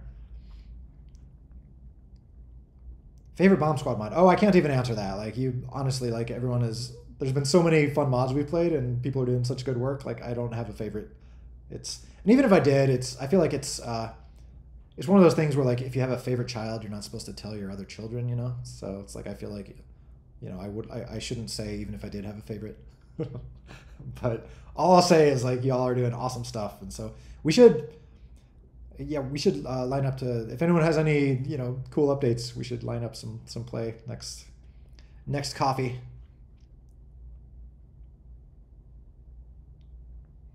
Two seconds per frame.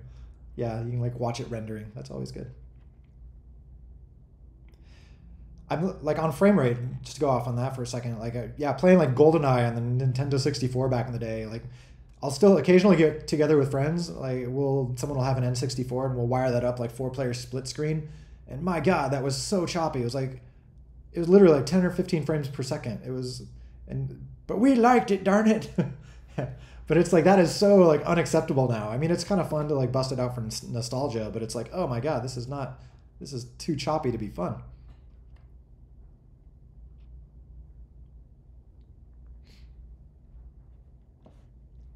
What's this? Oh no. What? I love the random videos. Thank you. Thank you for that.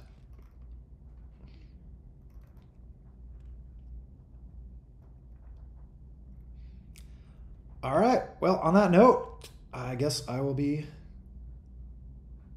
Oh, geez. I'll have to save that topic for next time. Celebrity male and female category.